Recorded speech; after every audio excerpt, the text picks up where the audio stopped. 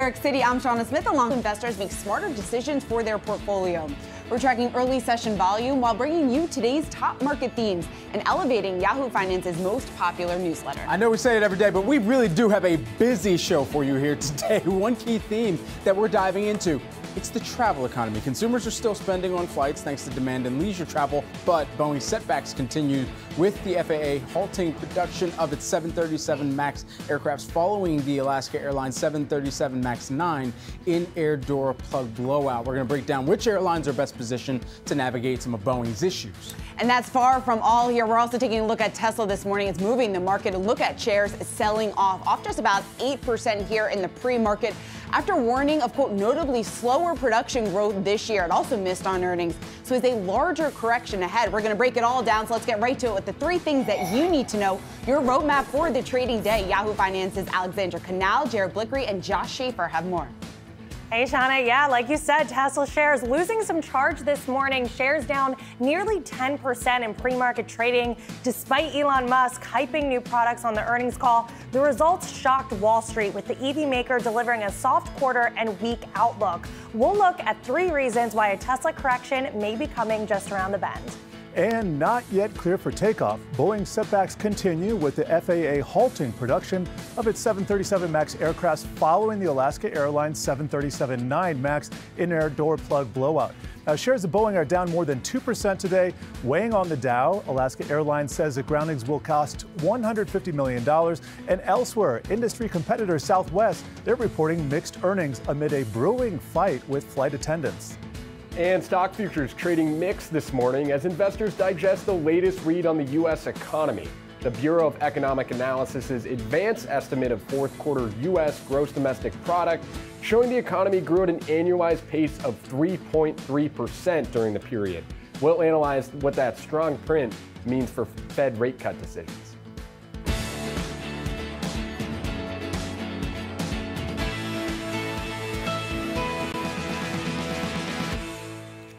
Well, good morning, everyone. We're taking a look at stock futures here as we are about 28 minutes away from the start of today's trading activity here in the U.S. Take a look at the Dow, the S&P 500, and the Nasdaq. It's been a record-setting week here, no doubt, but we're going to continue to monitor this, of course, going into the start of today's trading activity for you. As we get closer to the opening across all major averages higher by a fraction of a percent for the Dow, 0.2%, S&P 500, 0.4%, we'll round that off to, and about 0.5% for the Nasdaq 100. Also, taking a quick check on treasuries. You've got the 5, the 10, and the 30-year up on your screen. Right now, you're seeing the 5 sit at about 4.05%, and then the 10-year, that's lower by about 0.8%. So we're down across the board right now, 30-year down by about 1% here, sitting at 4.37.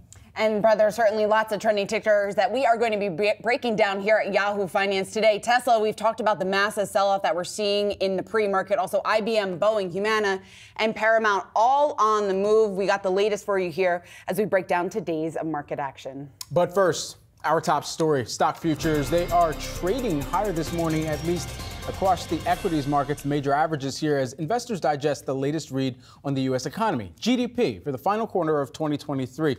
Yahoo Finance's Josh Schaefer has got the numbers here for us. Hey, Josh. Hey, Brad. So yeah, when you take a look at this GDP release that we got this morning, you'll see the U.S. economy grew at an annualized rate of 3.3% in the fourth quarter. Economists had expected 2%. So a pretty big beat here. Of course, if you've been following economic data releases in 2023, not necessarily a surprise to some of us, it's been beating consistently. But really what you see here when you take a look at this chart is how strong the economy was throughout 2023. The annualized rate, the early reading here for the annualized growth rate for the economy in 2023 comes in at 2.5%. That's a mark up from 1.9% that we saw in 2022. But the key thing here and the biggest takeaway from this release is we also get PCE inflation data within this release, guys. And I think several economists already out highlighting, if you take a look at what that shows us, we're looking at about a 2% target, it being at the Fed's 2% target for the fourth quarter. Mark Zandi over at Moody's out highlighting on X today. He said, we're right at the Fed's target. Strong growth and low inflation feels very good. And so when we think about this combo here, this is kind of your soft landing combo. Inflation coming down, growth still good. that means the economy might be able to survive this if we keep this trend going. Because remember, a lot of economists pointing out now, the Fed is going to cut or should be cutting, per their view, because inflation is coming down, right? And we're seeing that in this release. Inflation coming down, economy still growing. Positive outlook, guys. Positive outlook on a Thursday. I like that. We will see. All right, I know. But you know what's interesting to me? I'm a little bit surprised that we're not seeing more of a reaction in the futures market here this morning. You would think when you get a number that is that strong, the implications and then what that could mean here for the Fed, you would think we would see a little bit of pressure across the board. But like you were pointing to, and like we've been talking about all week, talk about the fact that they're also weighing some of these results that we're getting out here from earnings. And at least right now, it seems like enough here in order to counter some of those fears. Yeah, I mean, overall, Shauna, I think when you take a look at specifically PCE over the last 6 months, this is a conversation you're going to hear a lot. We get the PCE for December coming out tomorrow morning, right? A lot of economists highlighting that 6-month annualized PCE that's basically flat. Yeah. Like we're talking about inflation when we look at the last 6 months, it's been very, very good. And at some point, people just think the Fed is going to have to come down from that restricted level, because if they don't, then that's when you're going to start seeing issues. So I think it's honestly maybe more of an inflation story than a hot economic data story as far as what we're getting from market reaction. Yeah, exactly. And the fact that this is so backward looking. All right, Josh, thanks so much. All right, let's get to one of our biggest trending tickers of the day, and that is Tesla. Shares selling off ahead of the open on worries about lackluster demand and also the weak results that we got out after the bell yesterday. Well, on the earnings call last night, CEO Elon Musk blaming higher rates for those sluggish sales. Let's take a listen. It's not that people don't want. We have tons of. We have lots of people who want to buy our car, but simply cannot afford it. As interest rates drop and that monthly payment drops, then they're able to afford it and they buy the car. It's pretty straightforward. So we're looking at shares under pressure here ahead of the open. Year to date, this is a stock that's already been under pressure, off just about 16%. So what's ahead? And let's talk about it. We've got a couple of two analysts, I should say, to break all this down for you. We want to bring in Tasha Keeney, ARK Invest Director of Investment Analysis and Institutional Strategies. We've also got Dan Ives, Wedbush Managing Director, also Senior Equity Research Analyst. Great to have both of you. Dan, let me start with you, because your reaction, the note that you sent out here this morning, caught our attention in terms of some of the issues that you are raising on the heels of these results. And you were talking about the fact that you wrongly expected that adults were going to be in the room on the call. You took issue with some of the things that were said during the call. How has maybe what you've heard over the last 12 hours changed your short-term outlook here on Tesla? Look, you need communication. What the margin guidance is ultimately going to be, how many more price cuts. And I think that's the frustration. At a time that investors need adults in the room, it felt more like preschool. And I think that was a conference call. You're going to see pressure on the stock. The long-term story doesn't change, and Tasha, I'm sure you'll agree. But in the near term, the bears win. I'll put this question to both of you, Dan, just because you brought this up a moment ago, and we mentioned this in the intro. Is it as simple as interest rates not being in Tesla's favor, or is there something else at play within the broader EV demand landscape? I'll go to you, Dan, first, and then I'll get your thoughts, Tasha. Look, demand overall has actually been pretty strong relative to, if you think about how bad it could have been, 35% plus growth, call it 18, 20% this year for 24. The reason the stock's down, it's because of margins. And I think 80% of the reason the stock's down is communication, 20% results. Tasha, I want to get your thoughts on that as well. And I'll layer on perhaps this additive. A new model, is that really going to spur demand the way that some investors were hoping for or might have anticipated? Yeah, well, I think, Dan said it, right? I think that the focus should be on the long term here. And a lot of investors currently right now are focused on the short term. Hey, look, Tesla's not immune to changes in interest rates, right? But when you look at the auto industry as a whole, they are, one of the only electric vehicle manufacturers that has this profitability. And we heard on the call that they're able to reduce costs at really an unprecedented rate. One analyst thinks it's over 10% a year. And they said they see further opportunity for cost reduction. So, they've cemented their lead in electric vehicles. I think if you want to talk about the next year or so, we should be talking about robo-taxis, right? We heard that Full self-driving version 12, their latest version of autonomous driving software, is going to roll out to more customers in North America soon. I think that shows confidence in their autonomous capability. And as you know, we think that's a multi-trillion-dollar opportunity. We also heard that Optimus might ship next year. I mean, general purpose robots for manufacturing alone, we think could be a $10 trillion market as a whole. So we're really excited for those AI opportunities. This is one of the greatest AI stories of our time. And Tasha, you've been a long-term bull here on Tesla. But Dan, let's talk about what is going to happen here over the next 1 or 2 years, because 2024, it looks like from the commentary there, it's going to set up to be a very challenging year, or a challenging year, I should say, for Tesla. Is 2025, is that going to look much better? Look, I mean, and I think, Tasha, we agree 100% from an AI perspective.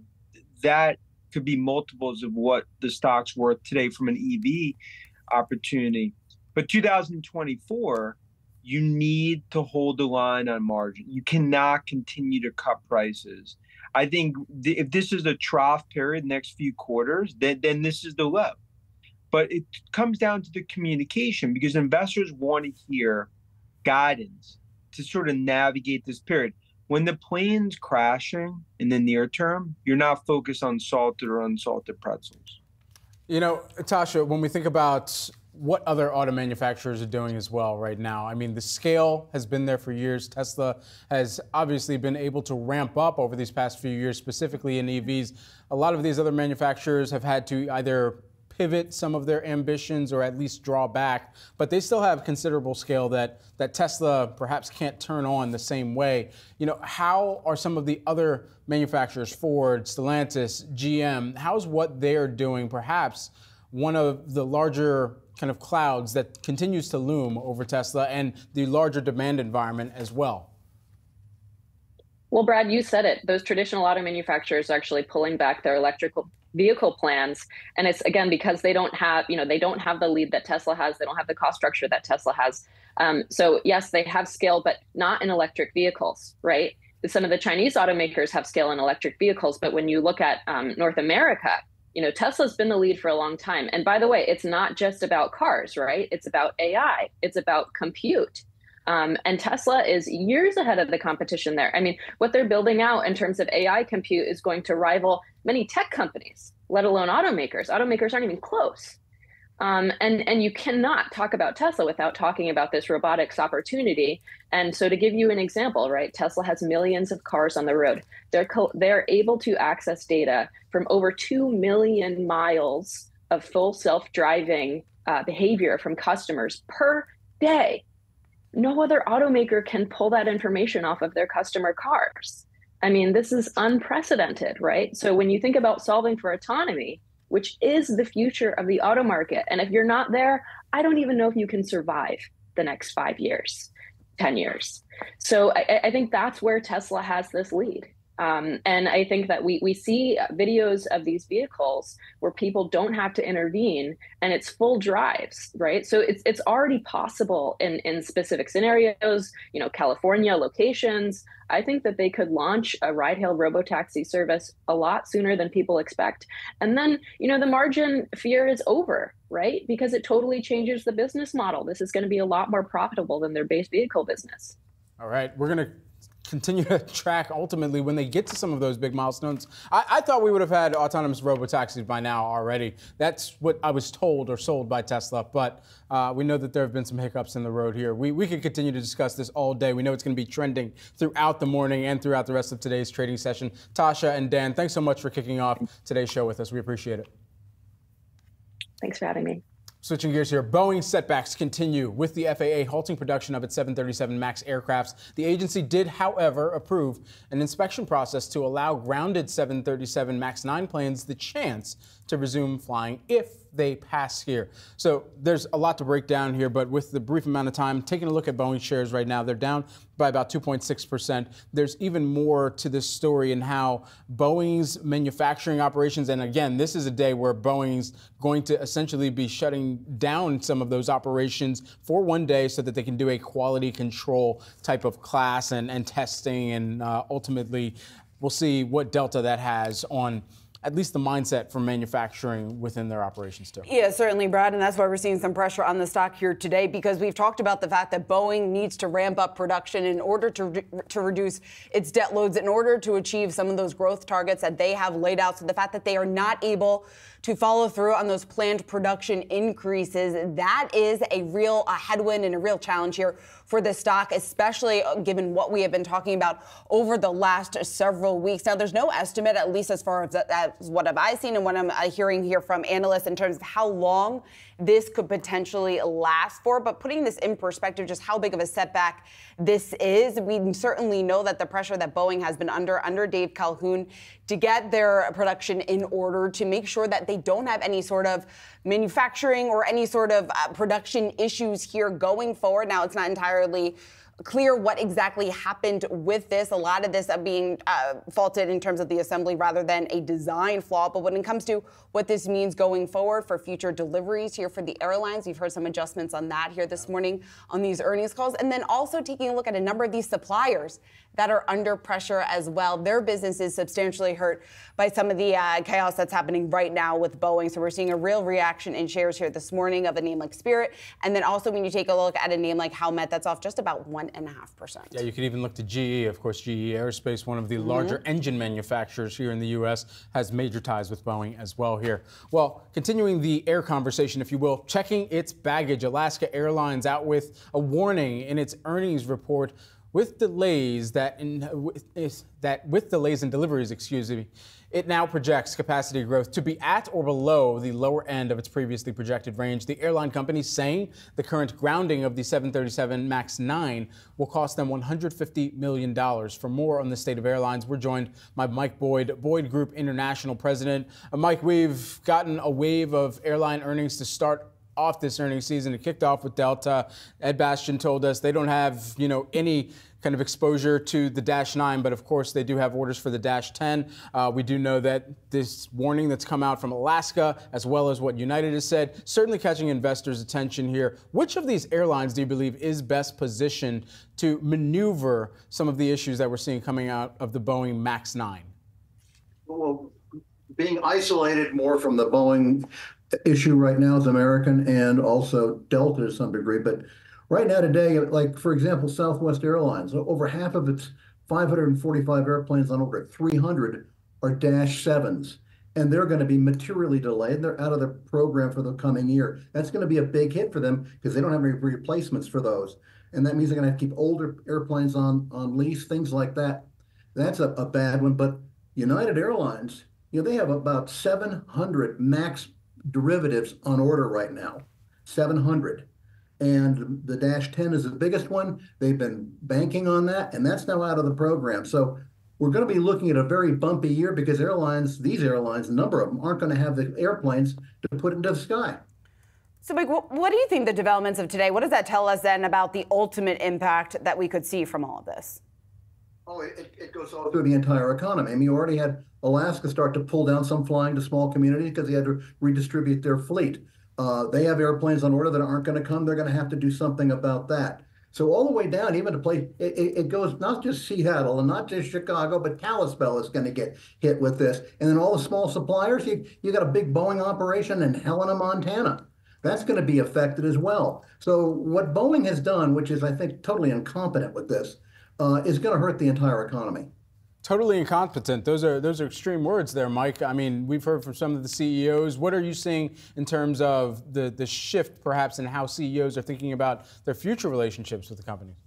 Well, when you have United Airlines, the biggest customer, now saying we got to find somebody else, and they might be able to do it. Boeing's dance card, or the dance card at Airbus is full until 2030 for narrow bodies, but they're going to be looking. So when you have this number of your customers ticked off, yeah, that's incompetent.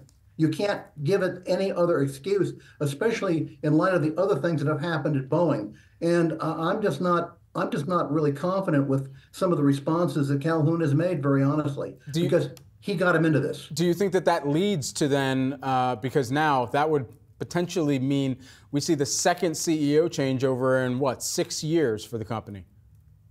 Yeah, they may have to do it. I don't know where the board of directors is. I mean, you have their biggest customer, United, ticked off. You have Southwest, another big customer kicked off and badly hurt financially as a result of this. Again, taking all this together, I'm just wondering whether they really need to take a bulldozer to the front office and rethink things. How likely? Is that something that you think is even up for discussion right now? And walk us through, I guess, exactly how that could potentially here play out. Well, you'd have to have a quiet revolt, or maybe even less of a quiet revolt at the board of directors level if the stock keeps dropping and if the future of the company looks dim. Right now, as I said, United is really ticked at them, and United has the horsepower to maybe go to Airbus. They only have about 200 Airbuses on order, but when you have 700 Maxes on order of different types, they got power, and I think they may walk away. I don't know. To some degree, they may walk.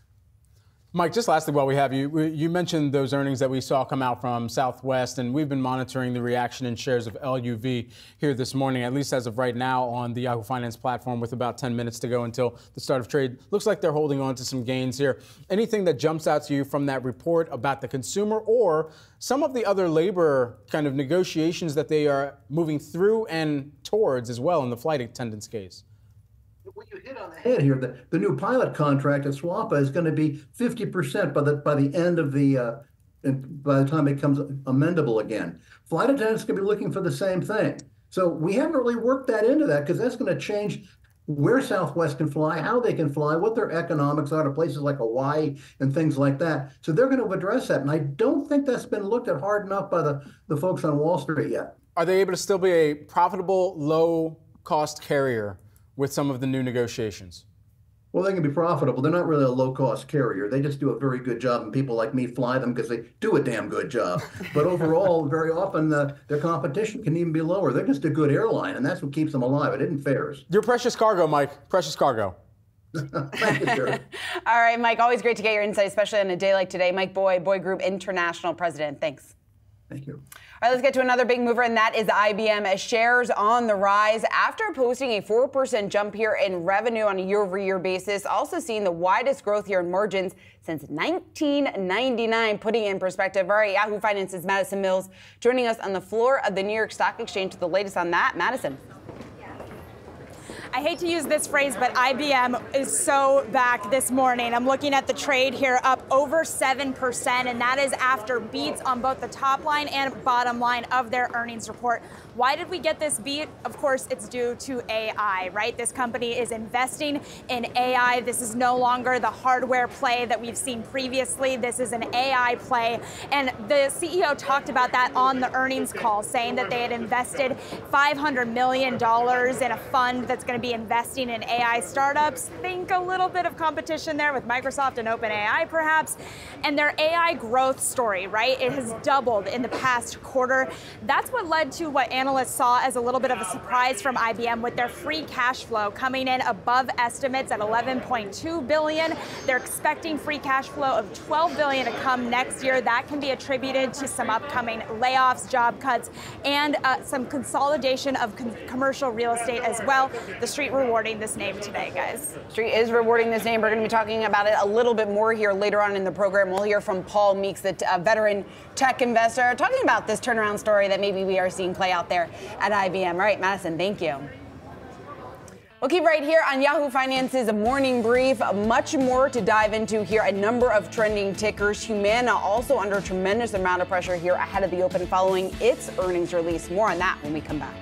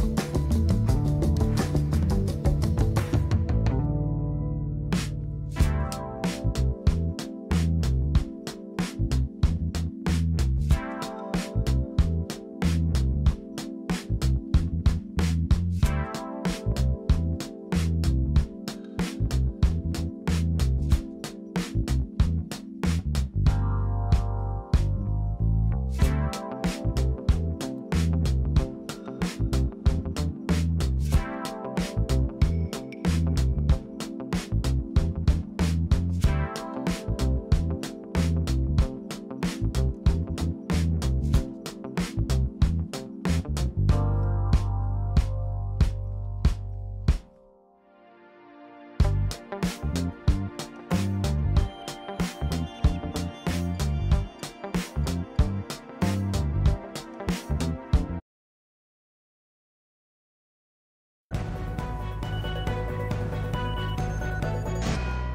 right, you hear the music, you know what time it is. Time for some trending tickers. We're watching shares of Paramount after Skydance Media is reportedly in talks to take the media giant private, according to CNBC. The deal, however, would rely on merging Skydance with Paramount, according to the report. Yahoo Finance's Ali Canal has been all across this story. Alexandra, what do we know?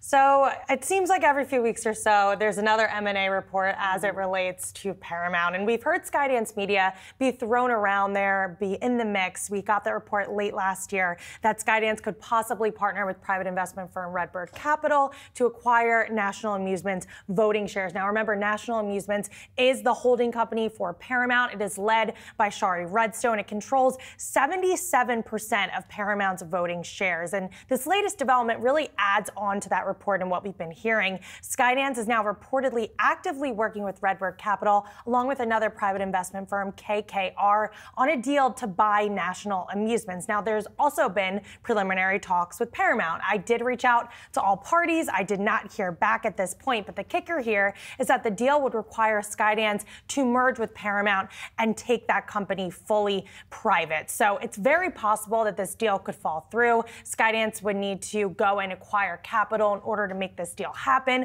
Also, the fact that Paramount is a publicly traded company doesn't really solve all of their problems at this point. But I think moving forward, it's very clear that we're going to see a deal happen with Paramount. It's a question of when, who, and how. This company is just so small, about a $9 billion market cap. You compare that to a Disney or a Netflix. Disney has about $170 billion, Netflix nearly $240 billion. So it's one of those names that's been floated around. We've heard Warner Brothers Discovery maybe wants to merge with Paramount too. So we'll see.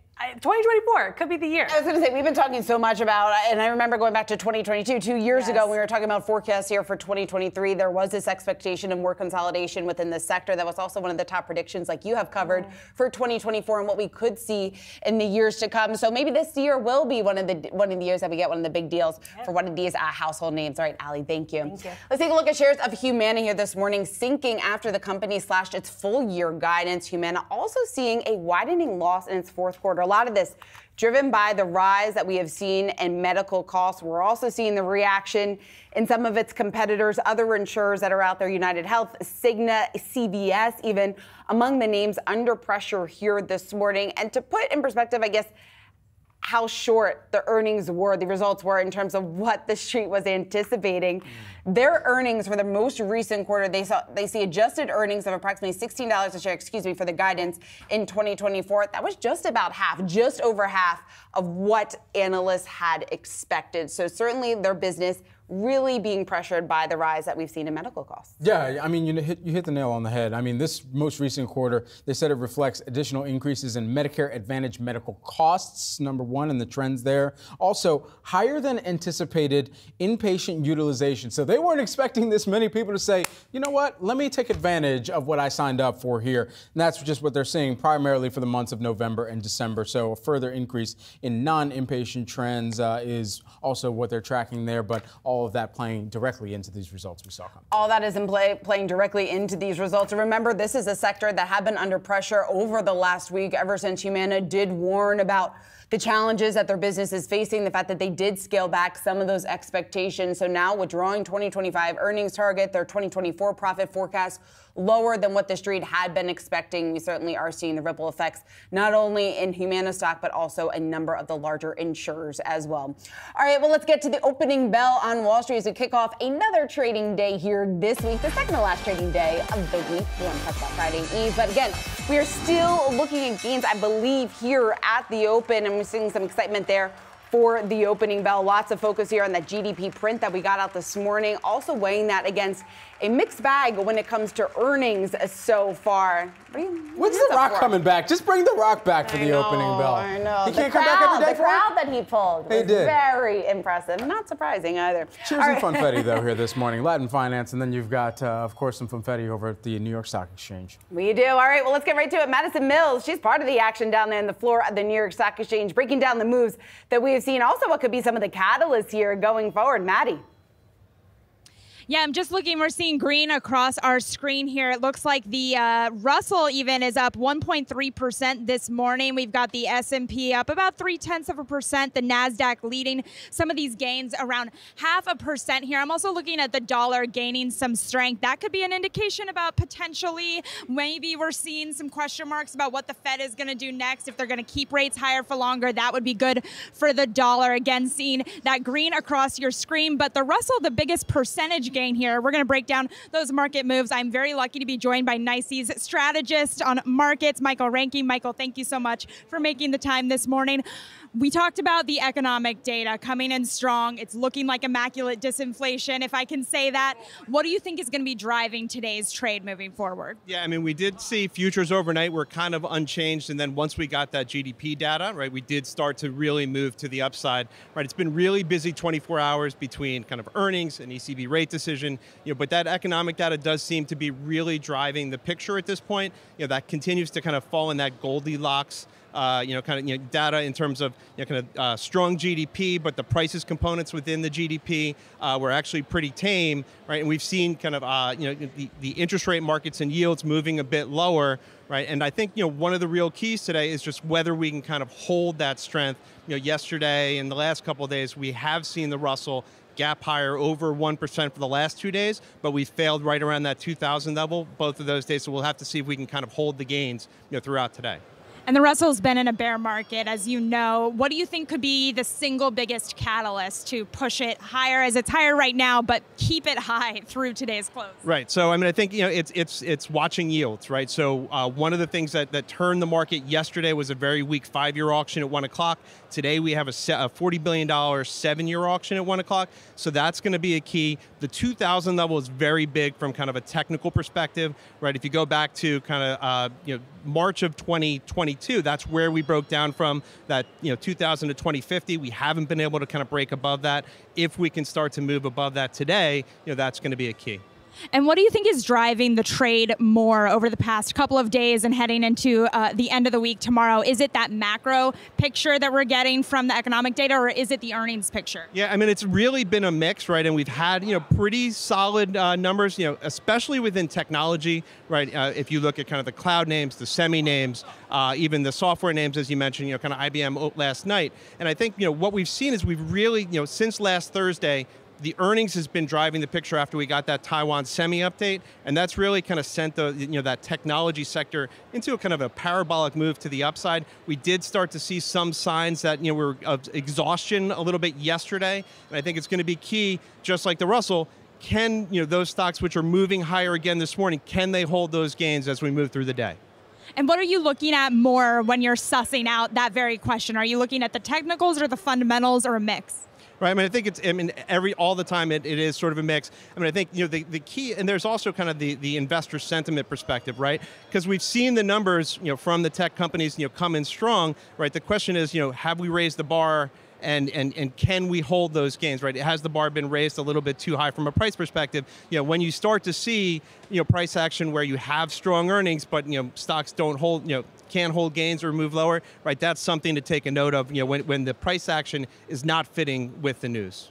And lastly, I want to talk about the bad potential news. Here's some risks, a lot of geopolitical tensions right now. What are you looking at in terms of the market impact of those risks? Right. And so up until this point, and I always sort of focus on oil, right? And with kind of what we've seen in the Middle East, right? We've seen kind of oil prices remain pretty contained. Now, after we got the news out of China last night, right, we're starting to see, some opposing forces here, and oil prices are starting to move higher. So ICE Brent is just broke above its 200-day moving average, right? It's breaking this downtrend that we've been in since September, and we're now testing the highs, from mid-January and December, right around 81, 81.5. So if we start to clear that, right, that's also something to pay close attention to. Important levels there, Michael. Thank you so much. Thanks for joining us. I read your midday markets note every single day, so I really appreciate you. Guys, thanks so much for having us this morning. Back to you. All right, Maddie, thank you so much for bringing that to us. Of course, a lot of useful and helpful stats there from our guest. All right, we'll keep right here on Yahoo Finance. Much more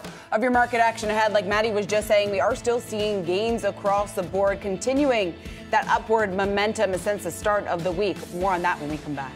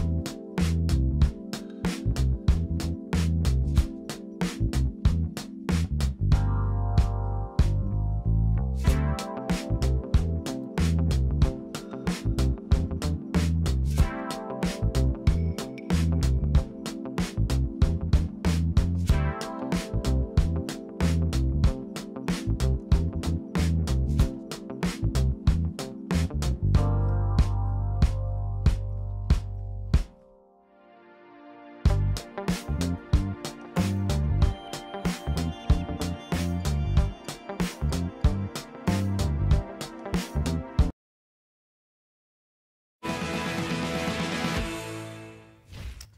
right, a couple of minutes into the trading day, you got stocks continuing to move higher. The Dow up just about 100 points. Now, this comes after a record-breaking week, but might there be some bumps on the road ahead? Tell us more. Yahoo Finance's Jared Blicker standing by at the Interactive for us. Jared, should we be putting on our seatbelts then? You should always wear your seatbelts. I'm not saying I do that myself. And I'm a mom, and I should know that. Exactly. I want to take a look at some markets. We were just talking about small caps with Michael Renking over at ICE, and we can see small caps are leading the day. They're up 1.3%. Nasdaq is up 0.5%, and the S&P and Dow are up a little bit less than that. Here's the S&P 600. This is the small caps, very similar to the Russell 2000. Over the last 3 days, it is now positive, but small caps have really faltered this year. And something interesting has also happened. I want to point out and chart here the S&P 500 market cap weight. That's one we all know and love, and also the equal weight, and that's where each member gets its own weighting, and you don't have those cap-weighted mega caps that are really dominating the flows there. So S&P 500 equal weight is actually underwater by 1.24%, while the S&P 500 market cap weight is up 2.5%. And this is nothing new. We saw this a year ago. We've been talking about the concentration for a long time. And here's with the weighting of all these big caps here, these mega caps, we can see that the performance is up 21% for the S&P 500 market cap weight over the last year versus 4% for equal weight.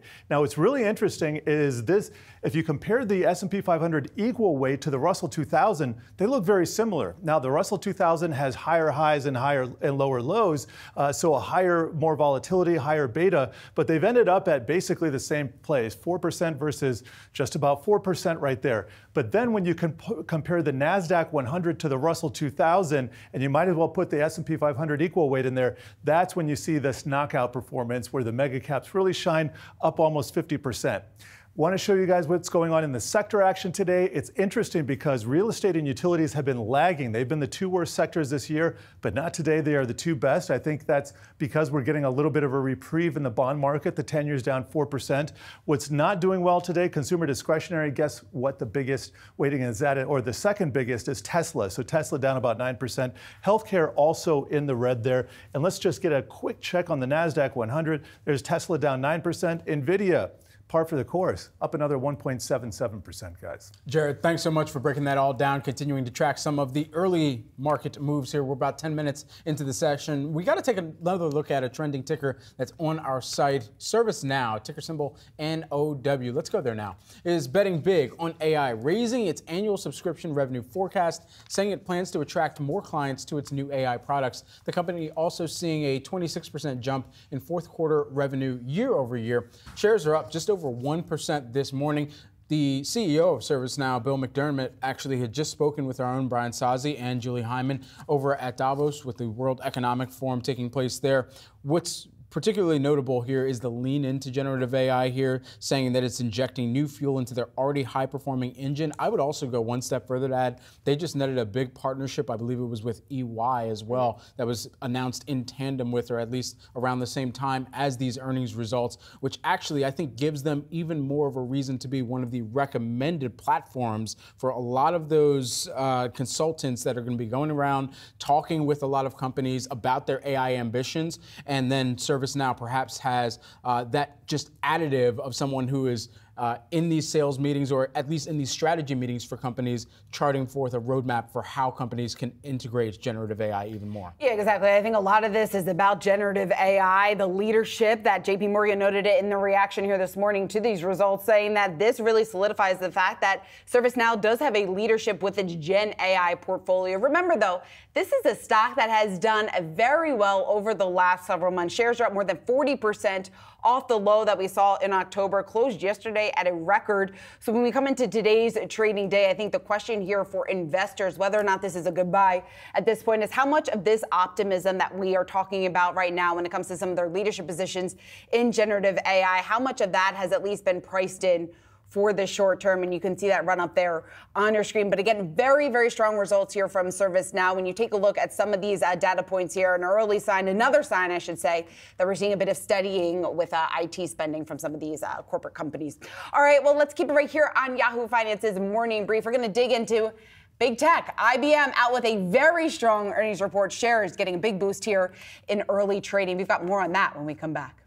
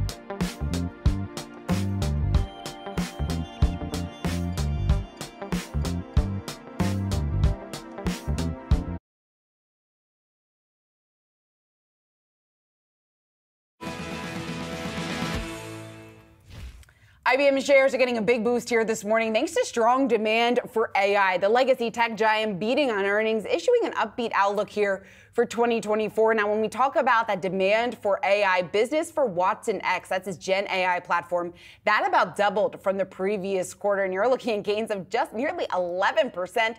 So is it fair to say the big blue is back? We want to get right to it with Paul Meeks. He's the veteran tech investor, also an accounting and finance professor at Citadel. Paul, it's great to have you. I was going through the early reaction here from analysts this morning. Jefferies calling it a turnaround story here for IBM. What do you think? Well, I think the company is definitely back. I think that that's not necessarily a big secret. The only question we have, and you raised the same issue with ServiceNow before the break, is all the goodies already baked into that stock price. I think IBM is slightly expensive to modestly expensive. And even though they had a pretty nice quarter, and of course focused on selling AI-centric servers, the stock has eclipsed my price target. Maybe I take it up a bit. What I would recommend investors do on the heels of this report is to probably just hold the stock if you have it. I'm intrigued about buying it in the future, but would have to dip first. I'm not a big fan of buying stocks up 6-7% in a single session. We were speaking earlier with Mike Boyd of Boyd Group, and we were discussing the incompetence, his words, of this management team at Boeing right now. Would wonder what your view is, and do you believe that there's a management change that needs to be made? It's really sad because, this is the gang that can't shoot straight.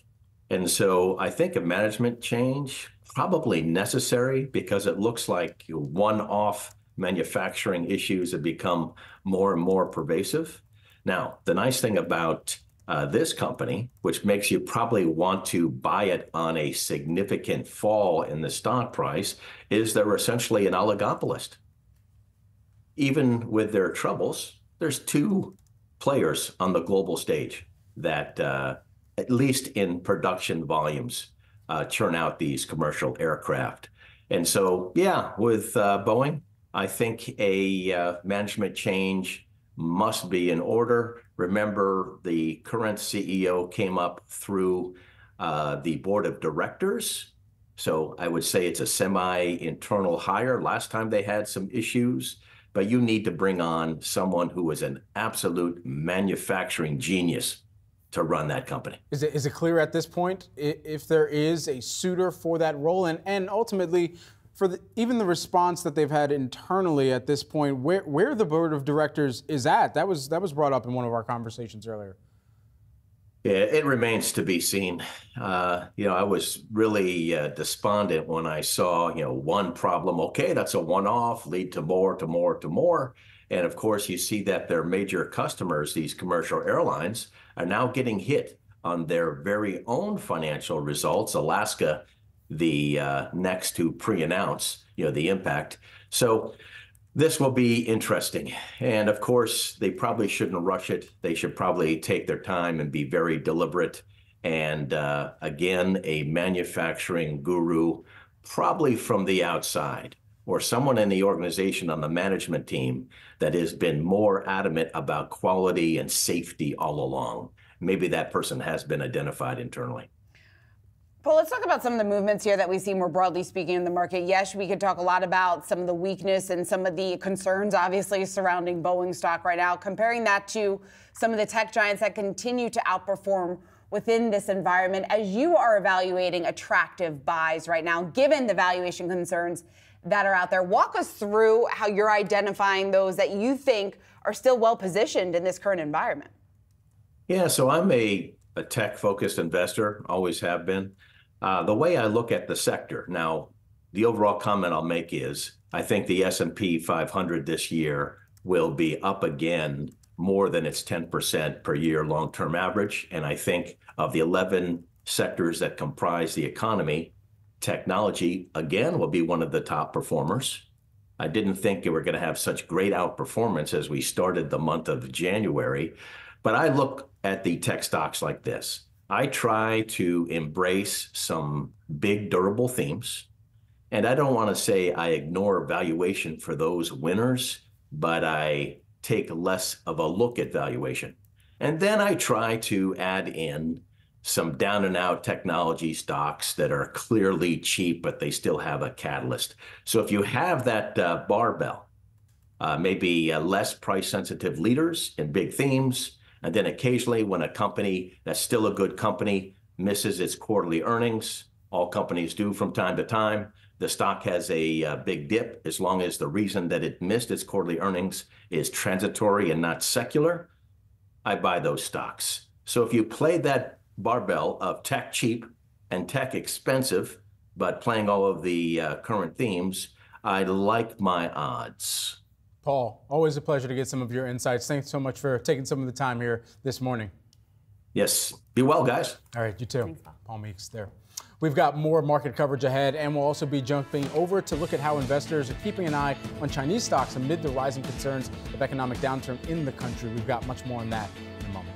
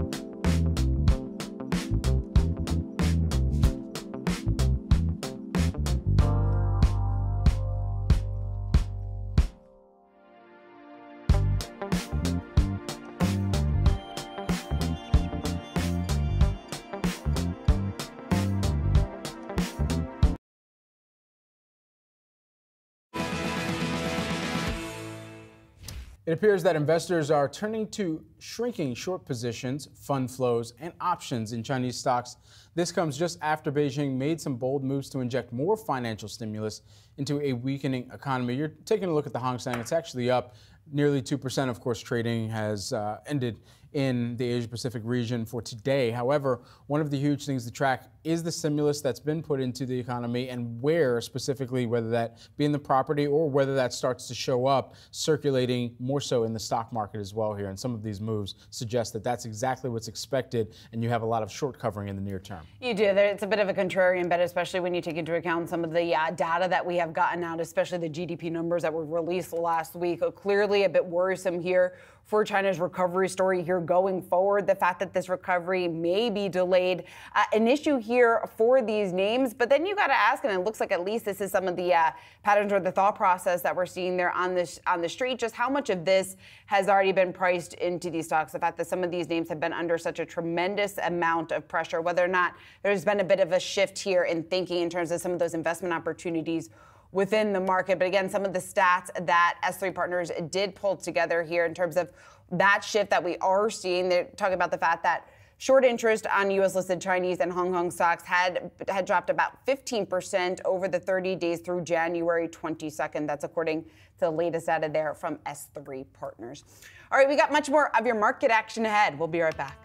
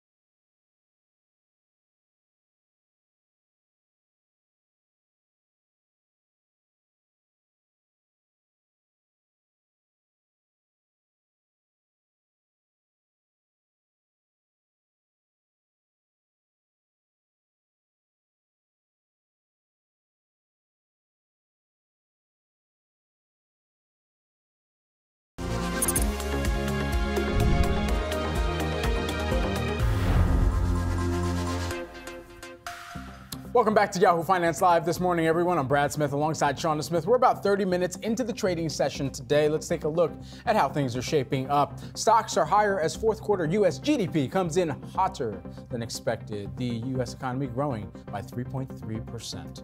All right, let's take a look at some of those individual movers here. Microsoft cutting 1,900 workers in its video gaming divisions. That includes Activision Blizzard, according to a report by The Verge. Now, the cuts represent about 8% of Microsoft's 22,000 gaming workers. And this comes just 3 months after the tech giant finalized its buyout of Activision. And another big tech company in the news. Apple, IDC reporting iPhone shipments fell 2.1% in China last quarter, adding to demand concerns. Right now, the shares flat, just barely to the upside right now. All right, and Nokia shares jumping this morning despite reporting a double-digit decline in sales, also a drop in profit in the fourth quarter. Investors, though, they seem optimistic about their planned turnaround, their expected recovery, I should say, and also future cost controls. JP Morgan writing in a note that, quote, overall, we see results as strong in a difficult environment. All right, well, Boeing setbacks continue with the FAA halting production of its 737 MAX aircraft, I should say halting increases in production. Now, despite the agency approving an inspection process for ground 737 MAX 9 planes, our next guest downgrading Boeing to neutral from buy, also lowering its price target to 225 from 255, calling the pause to production of all 737 MAX planes a nearly worst case scenario. Ron Epstein, he's Bank of America's managing director, joins us now. So, Ron, we first talked to you a couple of weeks ago when we first got the news of the door blowing off of one of Boeing's planes. Now you're a bit more skeptical, I would say, about Boeing. So why now downgrade? Yeah, we weren't expecting this last move from the FAA. One of the big takeaways from this wasn't just focused on the MAX 9. This impacts all MAX production, so the MAX 8 and MAX 9. It's, as you noted, it's important that it's holding production steady, but part of the Boeing thesis for this year was increasing in production, and this just makes that less clear. So, we took a step to the sidelines. We downgraded to neutral. Hopefully there's a silver lining in all this. Once everything gets sorted out, they get the quality system back to where it should be, that, maybe in the second half of the year, we can get back on a ramp up trajectory that's more supportive of the shares, cash flow generation, so on and so forth. But to be blunt, we weren't expecting this to happen. So, yeah. Do they achieve all of that with the same management team, Ron? Yeah, that's a question that many folks have asked. As you can imagine, in all kinds of circles. I think it really depends on where the strategy goes from here. If the current management team can do it or not. Just to be clear, what's going on at Boeing is the result of probably almost 15, 20 years of a cultural shift in the company, and that just won't change overnight. Regardless of who you put in one role, and just one person can't do that. It has to be the whole company. Now, investors and other stakeholders, you think about it, there's investors, there's suppliers, there's employees. A lot of them have been out looking for management change, but we'll see how it all goes. What do you think this is going to do for future orders? Obviously, we heard some updates here from Southwest this morning. We heard some choice words from United CEO Scott Kirby during their earnings release in terms of winning back trust, not only with the customer or the traveler, I should say, but also with their clients. What should or what needs to happen in order for that to, or in order for Calhoun or whoever may be the CEO, be successful at that? Yeah, I mean, it's very frustrating for their customers, clearly, right? I mean, a key point of airlines is growth, and they need the lift to grow. As you mentioned, several customers have come out with very, very frustrated. Ryanair is even sending engineers to the factory, so on and so forth. So what are you going to do? Airlines are going to try to look for some alternative lift. I mean, ultimately this can't be good for market share for Boeing. But that being said, there are only two players who make large commercial jets today. That's the Boeing company, and that's Airbus. And the industry isn't capitalized for either one of them to do it all, right? So it's important for the industry. It's important for the nation, for Boeing to get back on track. And our hope is that after these reviews and they update the quality system, that indeed can happen. Ron, is it worse for Boeing? Is that still not yet behind them? We'll see, right? I mean, we'll see. Hopefully it is. But to be blunt, here we are almost 4 years after the initial MAX strategy. And I don't think anybody expected to be where we are today. But that just kind of reiterates the point that these kind of things just don't change overnight. It takes a long time. And hopefully the worst is behind us. But I don't know that. I wish I could say that. But we'll see. Hopefully this is a step in the right direction, given the review of the quality system. The good news here, this isn't a design problem, it's a fabrication problem. So ultimately it should be addressable. Do you believe that this leads towards a long-term shift from some of the largest customers that Boeing has, especially for that MAX line? Yeah, I mean, you've already seen it. So just to give you some rough numbers, Airbus has about 11,000 narrow bodies in their backlog. Boeing has about 4,500. Of that 11,000 narrow bodies, so that's A320 family versus 737 family. So they have over twice as many in backlog. And then of that 11,000 A320s, about 70% of those are A321s. That's the biggest variant in the family. So Airbus has more A321s in its backlog than Boeing has 737s in the backlog. And one of the fears of this is that you'll continue to see eroding market share. So after this is behind us, Boeing has to do a lot of work to get back customer confidence. And one of the things that we've written a lot about is we do think Boeing needs to do a new airplane. They could do a new narrow body. They could do a new middle market of the airplane, new middle market airplane. It's a larger airplane, a little more range. But we think that's important for the culture of the company to attract engineering talent and ultimately to have presence in the market. Historically, Ron, how often do issues like what Boeing has faced now time and time again with the MAX line cascade through to consumer, the passenger perception of a company and the airline that might even fly a majority of those aircraft as well? And, how are airlines themselves trying to do some damage control there? Yeah, I think interestingly enough, I don't think consumers are always all that aware of what they're flying on, right? I mean, I am. Will they be more maybe you after are, this? I tend to be focused on that sort of thing. I think for a while there is some customer recognition of it, but that ultimately tends to fade.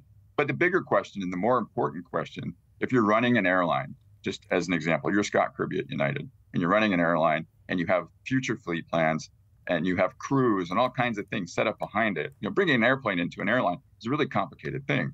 You've got like probably 10 sets of crews. There's a lot of people, all kinds. So this is super disruptive. So from an airline perspective, getting some clarity and consistency for their planning is super important. On the consumer side, clearly it's not good, but these things tend to fade ultimately. But we'll see.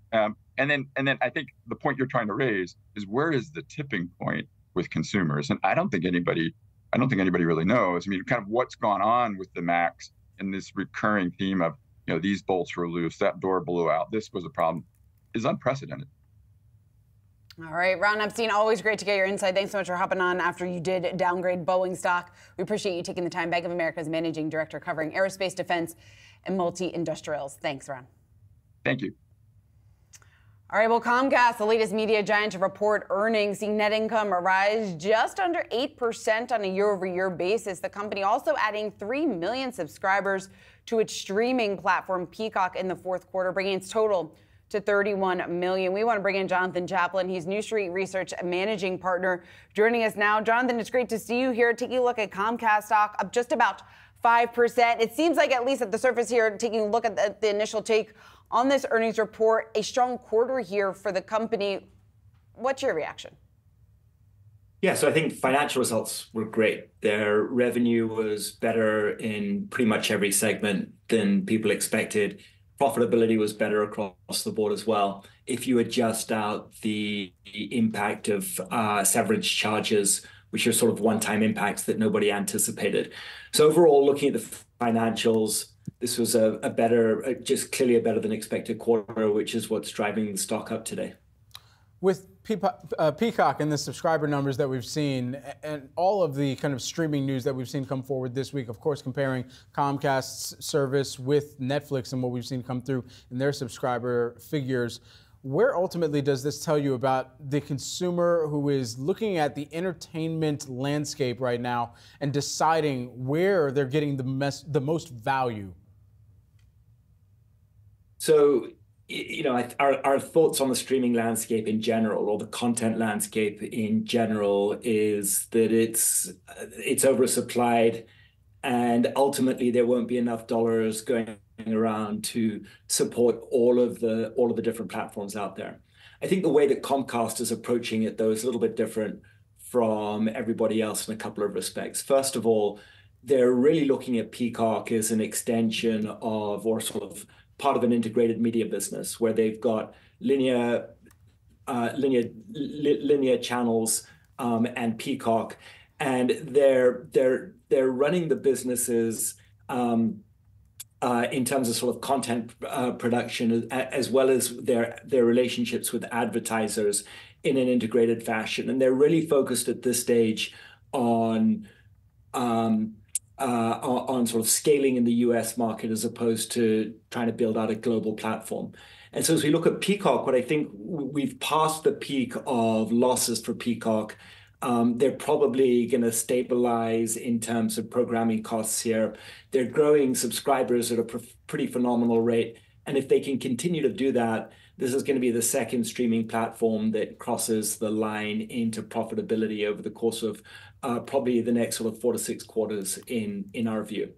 Jonathan, I'm curious just to get your take, more broadly speaking, when you're trying to evaluate a streamer, specifically focusing on their Peacock business, the value add that is to a company the size of Comcast, and comparing that, and I guess trying to really strategize that in with some of the challenges and headwinds that are going on with the remainder of the streaming sector. Reports out today that maybe there could be an interested buyout here for Paramount. How big of a value add do you see the streaming service Peacock being here for Comcast's business? So I think if you were to look at Peacock as a standalone business, this will ultimately be a very valuable business for Comcast. But it's not really a standalone business. You have to look at it in the context of NBCU overall. So what's happening is the way content is being consumed is shifting. They've got these legacy media properties over at NBCU, which are under pressure, and they're building Peacock alongside those legacy properties to ensure that they're positioned to capture the sort of the content market as it shifts from linear to streaming.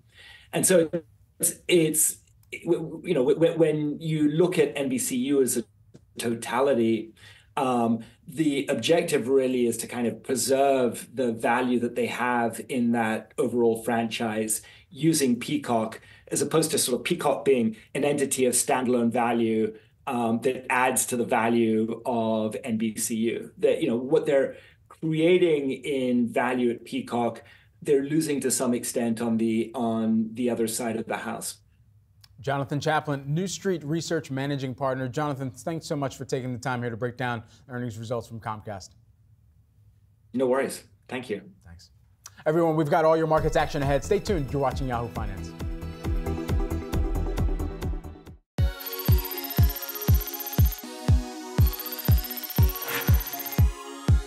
From iPhones and iPads to Macs, Apple Watches, and AirPods, Apple's products are a daily necessity for millions, and the numbers prove it. The company generated more than $394 billion in revenue in 2022 alone. But how were they able to achieve such staggering success? Beyond the Ticker charts its path to becoming a tech giant. Steve Jobs and Steve Wozniak founded Apple in Los Altos, California in 1976. That same year, Wozniak built the company's first product, the Apple I. Apple debuted the Macintosh with its now iconic 1984 commercial during Super Bowl XVIII. The Macintosh stood out because it was the first mass-market personal computer to feature a graphical user interface and mouse. Jobs left Apple after his famous falling out with CEO John Sculley in 1985 and subsequently founded the Next computer company. In 1991, Apple introduced the PowerBook line, which set the standard for most modern laptops. In 1996, after a run of CEOs, Jobs returned to Apple. The company purchased Next to use its operating system and named Jobs interim CEO in 1997.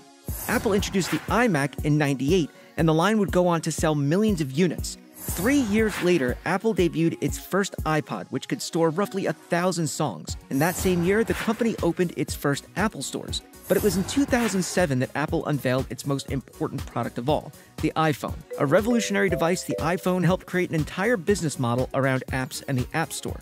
Jobs suffered from pancreatic cancer towards the end of his second term as CEO. He resigned from the company just before his death, and Tim Cook took over as CEO in 2011. In 2015, Apple took the wraps off of its first new device since Cook took over as head of Apple, the Apple Watch. Just 7 years later, Apple became the world's first publicly traded company to reach a market cap of $3 trillion. And in June 2023, the company unveiled its most ambitious product yet, the Vision Pro. A mixed reality headset, the Vision Pro is scheduled to launch in early 2024.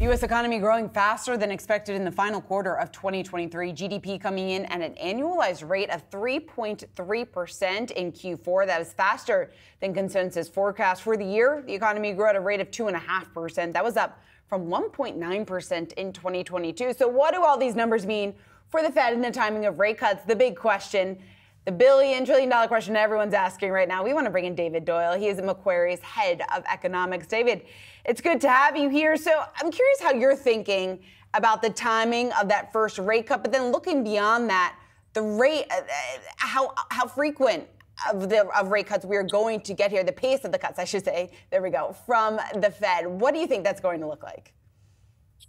Yeah, so I think a lot of it will come down to the labor market and some of the reports that we have upcoming. In particular, the employment report for January will include significant revisions going back. So we'll get more of a sense or a better sense of what the underlying pace of jobs growth is there. There's also the potential for new population adjustments to impact the unemployment rate. So I think those will go a long ways towards shaping the Federal Reserve's thinking. I have a hard time seeing them going in March, which I know some other folks are out there suggesting will be the case. I suspect it could be one or two meetings following that you would start to see them lowering the policy rate. And I suspect, if the growth holds up, like today's GDP report suggests, that pace of easing would be gradual. Now, if the unemployment rate is rising more significantly, then you could see something more aggressive. And so, David, when we think about what the Fed would have to see in terms of the data that continues to pour through in advance of their next meeting, what most notably is actually going to move the dial towards that first cut? Yeah, so, I think first and foremost, they are focused on inflation and core inflation, core PCE inflation. So that data out in today's report suggested a 2% quarter-on-quarter annualized pace. But I don't know if that will be enough. I don't think that'll be enough to move the needle for them towards a March cut. I think they need to see more evidence that inflation or core inflation is heading back towards the 2% target on a year-over-year basis. I think also they'd have to be confident that there is some slack building up in the labor market. We have seen some softening in the labor data. But if that proves temporary and the labor market reaccelerates, that would give them pause and lead them to hold off on any potential rate cuts. Do you expect that to happen, David, in terms of the labor market? Yeah, I don't believe that the labor market will reaccelerate. I suspect that we will see a further weakening ahead, and that the Fed will eventually move to cut rates. The timing of course, is tricky. But I do think that given where inflation is and where inflation is trending, the Fed will be there if we do start to see that labor market weakness coming about, and you'll see them respond with rate cuts to try and stabilize the labor market, as long as inflation looks like it's stabilizing at around the 2% level. What is the tone that the Fed must strike in order for the markets to actually believe that there is kind of this pathway of rate cuts that can be expected? I honestly, I think it's, folks will be familiar with the message, but I honestly think they just have to reinforce the fact that they're data dependent and they'll respond to the data, and that they have a dual mandate of price stability and maximum employment, and they'll do what they can to ensure the fulfillment of that dual mandate.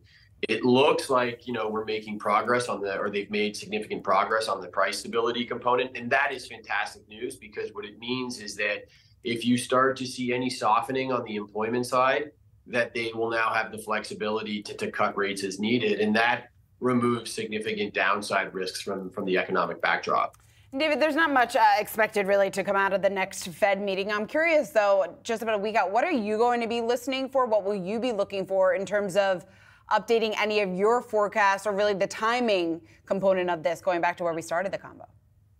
Yeah, I think you're right. I don't know if there's going to be a tremendous amount of news coming out of next week's meeting.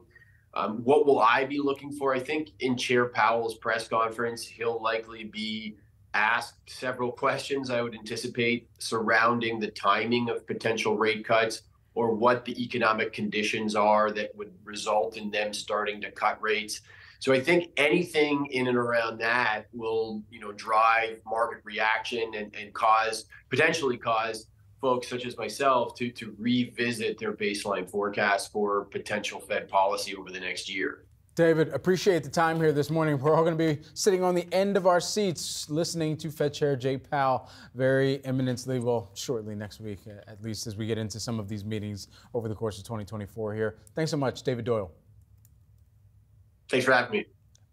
We've got all your markets action ahead. Stay tuned. You're watching Yahoo Finance.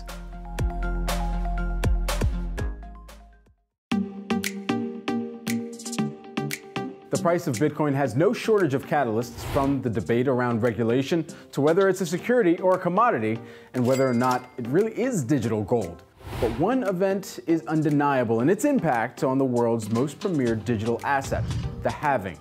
Every 4 years, the reward for mining the biggest cryptocurrency is cut in half. This happens in order to reduce the amount of coins in circulation. How is it calculated? Well, it happens specifically every time 210,000 blocks are mined. We can calculate the date fairly precisely with the knowledge that the average block time for Bitcoin mining is around 10 minutes. That calculation gets us very close to 4 years. Why is it needed? Because there's only so much Bitcoin available, 21 million to be exact. And like any other cryptocurrency, it needs to remain scarce to hold its value. So how often does this happen? Well, the halving takes place every 4 years. The first in 2012 decreased the award for creating a new block from 50 to 25 Bitcoin. The second halving in 2016, that lowered the reward further from 25 Bitcoin to 12.5 Bitcoin. Last time out, 2020. And you guessed it, we halved again. The block award dropping to 6.25 Bitcoin. So there's nothing wrong with your math here. This time around, the block reward miners will receive half, 3.125 Bitcoin. The big question, of course, what happens to the price? Now, the moves could be significant. In the past, we've seen Bitcoin rise after a halving event, though there's no certainty that this will always be the outcome. The other key focus is the outcome for the miners. The rewards that they're generating will, of course, diminish, and that's not great for an industry with a very high cost burden. Keep an eye on how the big publicly listed miners, the likes of Marathon and Riot, manage this event. As ever, talks of consolidation will no doubt do the rounds. No matter how you look at it, the event will have serious consequences for all crypto stakeholders, and will be across all of the developments here at Yahoo Finance.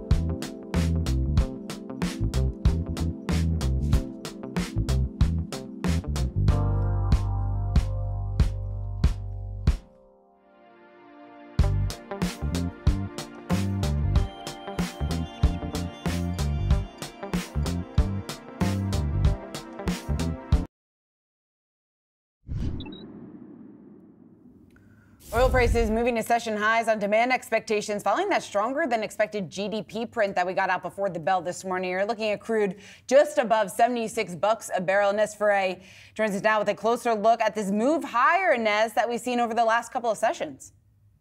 Yeah, that's right. Today's gains adding to yesterday's session, and we saw these session highs earlier this morning after that GDP print, preliminary print in the U.S. That's forecasting basically also for the oil market, at least, that there will be robust demand going forward. You also have some stimulus coming out of China, so that has been also very bullish for oil prices. And as you mentioned today, we're seeing WTI up more than 1.5%. Brent crude up more than 1%. And this adds to yesterday's gains, where the EIA, the Energy Information Administration, said that the U.S. production declined by 1 million barrels per day last week. That's because of mainly some freezing temperatures across oil-producing states. We know that North Dakota had to curb some of its oil production, and that's the third largest oil producer in the U.S. Meanwhile, also, we saw stockpiles of crude going down significantly. Economists had been expecting 1.4 million barrels, and there was a drop instead of 9.23 million barrels last week. So a big draw when it comes to crude stockpiles.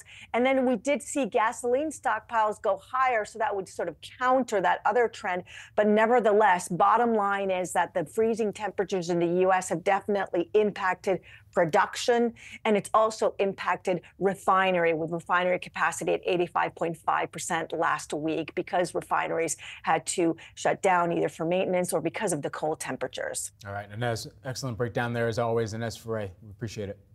Thank you. Well, China ramping up stimulus this week. The People's Bank of China cutting the reserve requirement ratio, reducing the amount of cash that banks are required to hold in reserve, sending shares of U.S.-listed Chinese stocks higher this week. But is this enough to help China's struggling economy? We turn to Jeffrey Kleintop, Charles Schwab, Chief Global Investment Strategist, to tell us more. Jeffrey, is it that alone? I mean, there's also been some short covering as well. What do you believe is perhaps most pronounced within the tape, within some of the Asia-Pacific but Greater China-specific stocks? I guess the size of the reserve rate cut, the reserve ratio cuts for banks have typically been 25 basis points over the last couple of years. So this is a 50 basis point cut to 10% for the largest banks. That's pretty big. I think the last time we saw that was in 2021 in response to the pandemic and the global slowdown we saw then. But when it comes to spurring demand in the economy, I think the cut is going to have limited effectiveness on its own. The PBOC's move does release significant liquidity to banks, which should help the banks support infrastructure spending and maybe affordable housing this year. But lower rates or more credit availability isn't China's problem. In fact, it may only worsen its ongoing battle with deflation, which is weighing on demand and profit growth. Yeah, and Jeffrey, taking that into account, it sounds like then, to say the least, this rally that maybe we're seeing, you expect to be a bit temporary. I think the question, though, for investors is what that bottom looks like for the Chinese market. Have we seen that yet? Have we, or I guess, what more specifically do you think that downside risk could look like? Well, the real turnaround, the real issue is turning around consumer sentiment, and not even stock market sentiment within China. It's this weak private sector demand, while home buyer deposits remain at risk in the form of the liabilities of failing developers. Remember, you put down 30 to 50% in cash when you want a developer to start building your house in China. And now the troubles with those developers mean some of those deposits could disappear, and that's what consumers are worried about, a big loss of their lifetime savings. So reviving growth and confidence will require some type of explicit government guarantee of those home buyer deposits at those developers. Now, there may be more efforts by policymakers in the weeks ahead, leading up to the start of the National People's Congress on March 5th. In the meantime, China's efforts to prop up its stock market with some buying, and investors were calling the 60% jump, that 60 jump in Chinese stocks during the 3 months that followed the end of lockdowns in late 2022. Need to remember that all the efforts that China's put in place over the last year or so have been short-lived and quickly reversed in the stock market with further declines. Yeah, the Chinese economy in 2023, the projection was for it to grow at about 5.4%. It's expected to slow, according to the IMF, to 4.6% in 2024. With the stimulus that they're putting into the system there, how and what is the probability that we will actually reach that figure for this year, considering we were kind of off of the grand expectations that we had at the start of 2023 last year? Possible, but it's not good quality growth. What I mean by that is it's simply infrastructure. China has frequently had problems of, building ghost cities and bridges to nowhere. And that's one of the challenges is when China faces these slowdowns, they have a difficult time addressing consumer demand. And so you get government-sponsored spending. Now, that does generate growth and does have some spillover to the private sector, but it's not as good. It's not as healthy as actual consumer-driven demand. The consumer drives much of China's economy, as it does in the U.S. and elsewhere. So getting consumer sentiment turned around is the key here. So they could hit that target, but not in a way that's really generating a lot in terms of profit growth or consumer incomes. So, Jeffrey, what's the advice there? What are you telling your clients in terms of the approach to this region? And if China doesn't look attractive at this point, how are you positioned then for 2024? When I look to Asia, I'm much more excited about Japan than what I'm seeing in China. So Japan's stock market, the best performing one in the world so far this year, on the back of a 29% gain last year. Japan's got a number of things going for it, in addition to picking up manufacturing share from China as investors move, or businesses move to invest in a more friendly location, I guess, as you think about supply chains. I'd also add that Japan's putting in place some changes at the Tokyo Stock Exchange that are making enhancing shareholder returns in terms of more dividends and share buybacks. And of course, Japan itself is likely to raise rates this year, the Bank of Japan, and that may lift the currency. So also getting that wind to the back of investors. So much more excited by what I'm seeing in the developed market of Japan than the emerging market of China. All right, Jeffrey Kleintop, always great to speak with you here. Charles Schwab, Chief Global Investment Strategist. Thanks. All right, much more of your market action ahead. Stay tuned. You're watching Yahoo Finance.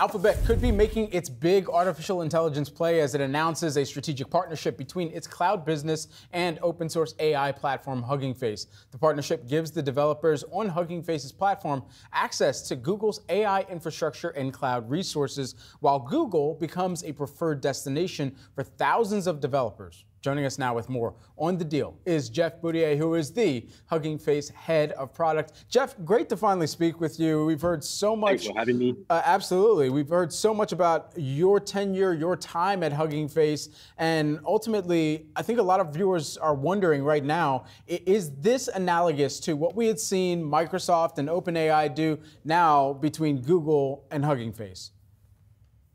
No, I would say it's quite different. And it's really an opportunity to make it really easy for Google Cloud customers to build their own AI with open models. Today, we host over 1 million models, data sets, applications for text, audio, video, time series, biology, you name it. And all of these models will be very easy to access from Google Cloud, will be very easy to use with the latest hardware available on Google Cloud. And Jeff, putting that in perspective for our viewers who maybe aren't exactly familiar with your platform and the relationship that you have with some of these other large companies, obviously backed by household names when it comes to NVIDIA, when it comes to Google, so furthering that partnership there, where are we when we talk about this AI race? And in terms of the value of Hugging Face, do you view this as kind of the real focus here for companies in the second year of adoption? Yes. Our mission is to democratize good machine learning. And we do this through open science, open source, and by making it easy for companies to build their own AI.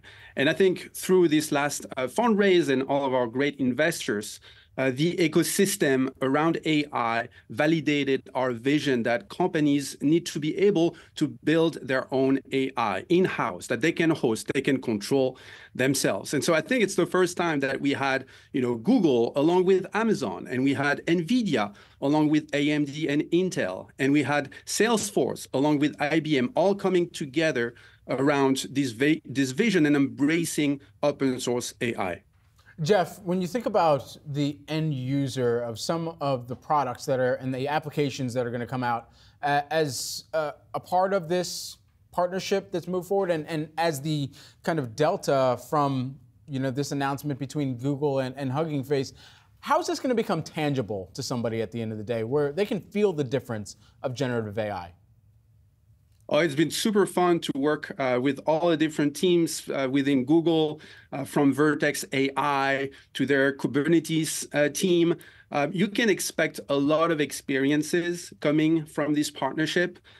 You can expect Hugging Face models, again, to process text, to generate images, to transcribe audio, to be all easily available within Google Cloud through Vertex AI and then their model garden, through their compute and infrastructure products. You can also expect that it's going to be very easy on Hugging Face, where we have millions of data scientists and developers coming every month to build their own AI, to apply those models within Google Cloud directly from Hugging Face. One of the interesting comments that we heard from the CEO of Salesforce, Mark Benioff, during our conversation with him at Davos at the World Economic Forum was talking about how AI should be a human right. He also did address some of the concerns. What concerns still linger from your perspective around generative AI that the industry still needs to solve for?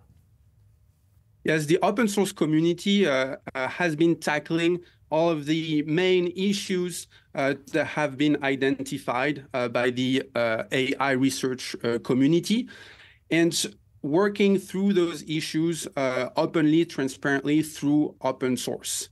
And I think that's a huge part of the solution. And what we want at Hugging Face is also to make those open models and open source AI easily accessible to companies so that they can control their own AI destiny, so that they can host themselves the models and they can protect their data as well. And just lastly, Jeff, we got to ask you, I mean, in our conversations with Clem in the past, we've asked what a pipeline or a pathway, rather, to an IPO looks like. We know that the latest funding round was at about $235 million, $4.5 billion valuation. You know, when you think of Hugging Face and the growth from this point forward, are we still talking a $4.5 billion valuation even after this partnership? And what's kind of the next inflection point for growing out that valuation? Well, I think what's important for us is really to double down on our vision and make open models and open source AI as accessible as possible. This Google partnership is going to be a great step towards that. We still have a lot to do. We did a lot of progress last year. But I think this year is going to be very interesting because so many companies have experimented with generative AI over the last year. And I think today is the year when they're going to want to really build things seriously, as they do with other kind of technology, meaning in-house. And that means for a large part with open models and open source AI. Jeff Boudier, who is the Hugging Face head of product. Jeff, you guys have one of the best logos in the business, in my opinion. Thank you. Can you see it? Yeah, I can see it right over your shoulder. I mean, who doesn't want to hug at the end of the day? All right, Jeff, appreciate the time. Thank you, Brad. Thanks. Well, some investors in Shein might be losing some of their faith in the company's future. Backers of the fast fashion retailer, they're looking to sell shares in private market deals that put the company's value as low as $45 billion. That's according to a Bloomberg report. That's down roughly a third from the $66 billion valuation that the fashion giant reached in a fundraising round back in May of 2023. And this comes after mounting pressure from competitors like Temu, which filed a lawsuit against Shein last month for, quote, mafia-style intimidation of suppliers. Okay, so we'll see how that lawsuit plays out. But ultimately here, this is an IPO market story at the end of the day, a company that was widely expected and is widely expected to make its debut this year. Yeah, exactly. And we also want to point out, not exactly an apples-to-apples comparison when we're talking about private transactions versus what exactly demand is going to potentially look like in the public markets. But it does put things in perspective, right? And it is a good gauge of investor appetite and exactly how this public debut, if in fact we do see Shein list here in the U.S., it gives us a good sense, a better gauge on interest. So that's why we're talking about it today. But I also want to point out that we got an interesting report from CNBC yesterday saying in the midst of all this, the Cyberspace Administration of China is also reviewing Shein's supply chain presence in the country. And that's where a bulk of its manufacturers and suppliers are located. And I bring that up just because of the rising tension, obviously, between the U.S. and China. Right. Shein has really tried to distance itself pretty much there from regulators from being associated more strictly, I should say, as a Chinese company. So again, you got to ask your question if it is very, very close ties and that's viewed like that as an investor, how that is then going to potentially impact investor appetite as well. I left all my stuff in the cart for right now for my Shein order. All right, we'll see how this plays out. We've got all your markets action ahead. Stay tuned. You're watching Yahoo Finance, everyone.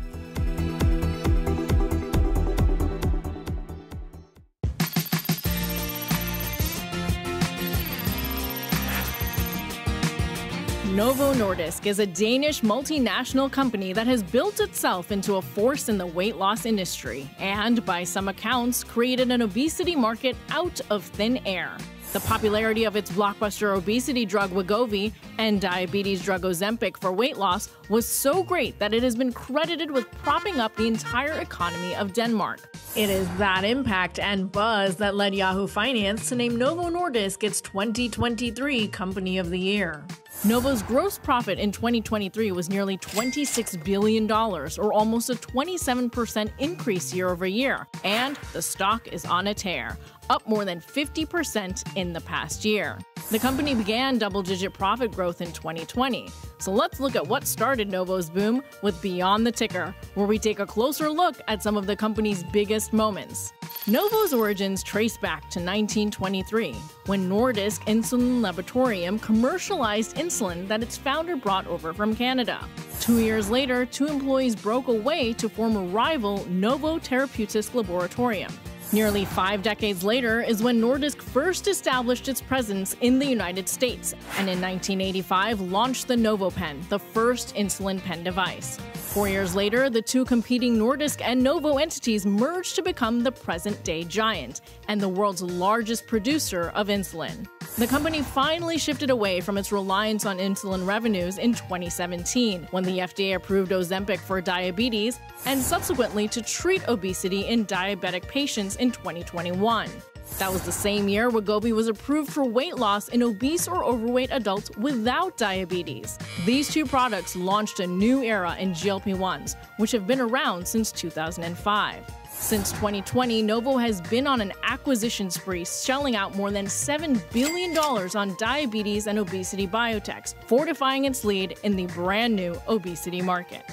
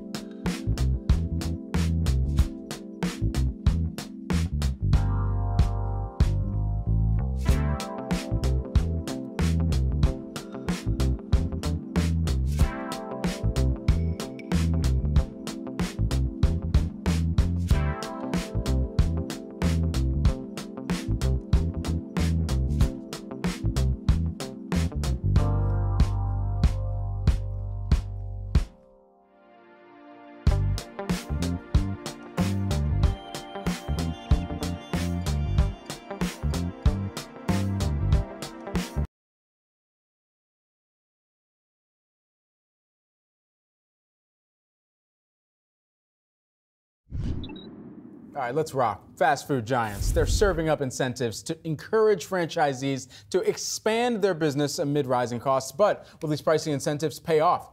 Brooke DePalma is here with the latest. Hey, Brooke, what do we know? Good morning, Brad. That's right. We heard a story of COVID closures during and post-pandemic, and now it's really a story of growth. These major operators really looking to encourage franchisees to boost growth, but you can't help but think of the many challenges that are up against franchisee owners right now. That includes higher food costs, higher inflation costs, higher labor inflation, that is. At the start of this year, we heard many states raise their minimum wage, more than 30, that is. And you also have that looming FAST Act in California come April 1st. Franchisees also facing higher interest rates, as well as increase in construction costs. It's up 30 to 35% compared to pre-pandemic. But now this is leading franchisees to be very cautious, very smart about just how much they want to develop post-pandemic. But brands are also looking to get in front of as many consumers as possible, as they feel like there really is an opportunity in this sort of environment to ramp up growth for fast food and fast casual chains, and really a need there that consumers want. So some of those investments, incentives rather, that we're hearing from operators includes one out on Wednesday from Restaurant Brands International's subsidiary company called Firehouse Subs. So they announced a cash upfront incentive of $100,000 for up to 3 locations for new franchise operators that are either former first responders or veterans. That's core to the Firehouse Subs brand. We also heard from Mike Hancock, who's Firehouse Subs president, that since the company was acquired by Restaurant Brands International, they have been ramping up growth. That has been a key initiative for the company. And they're not alone in this initiative to really push and accelerate growth. We heard from Papa John's earlier this month that they're looking to boost North America and development. They're waiving payments to the National Marketing Fund for up to 5 years for new stores built in 2024. And we also heard from Wendy's last year that they're also announcing an incentive. So this will be something to watch, just how much these play into growth. So, Brooke, I think the big question is, when does this make sense in terms of whether or not we're seeing a return, in terms of whether or not these incentives are the smartest way to go? What are some of the things that investors need to keep in mind? Yeah, it's very early to tell, given that these incentives are just out, but new store development will certainly be one to watch. Just how much these work, just how many new stores are out this year. Also take a closer look at same-store sales growth within the coming year to see just how much these new operators are able to bring in new customers and really ramp up that ticket size based upon the franchisees renovating how they look, those new kiosks, those new snazzy ways that really companies are looking to intrigue customers to come in and ultimately spend more. And ultimately, it'll be up to that partnership between franchise operators and corporate brands. At the end of the day, these corporate brands, like say a McDonald's, a Restaurant Brands International, a Yum Brands, a Wendy's, a Papa John's, and so on, they really need to make sure that they're keeping up with their A game, presenting the best marketing campaigns, menu innovation, attracting younger audience, and also keeping in touch and building strong relationships with food suppliers. And so it really is a two-way street here. It certainly is, and one that I'm sure you're going to be following as we try to figure out whether or not this is paying off. Well, Brooke, thanks so much. All right, about 90 minutes here into the trading day. Again, you're still looking at gains across the board. You got the Dow up off the highs of the day, still up just about 39 points. That's all for us today. Akiko Fujita and Rochelle Akufo, they've got you covered for the next hour. We'll see you tomorrow.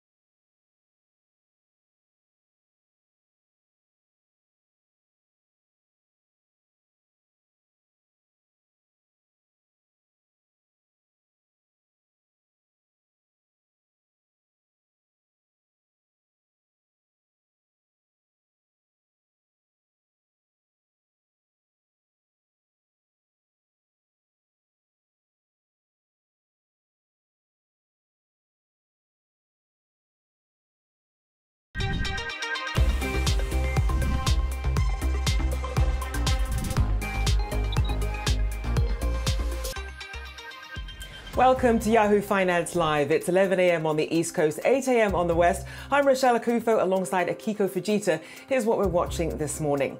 Is Tesla losing charge? Despite Elon Musk hyping new products on the earnings call, results stunned Wall Street, with the EV maker delivering a soft quarter and a weak outlook. We'll break down what this means for the future of the EV maker. Investors also digesting the latest read on the U.S. economy. Fourth quarter GDP showing the economy grew at an annual pace of 3.3%, sending stocks higher. Plus, Apple taking the top spot for smartphone shipments in China for the first time as the country snaps its 10-quarter streak of sales declines. We've got the details coming up later this hour.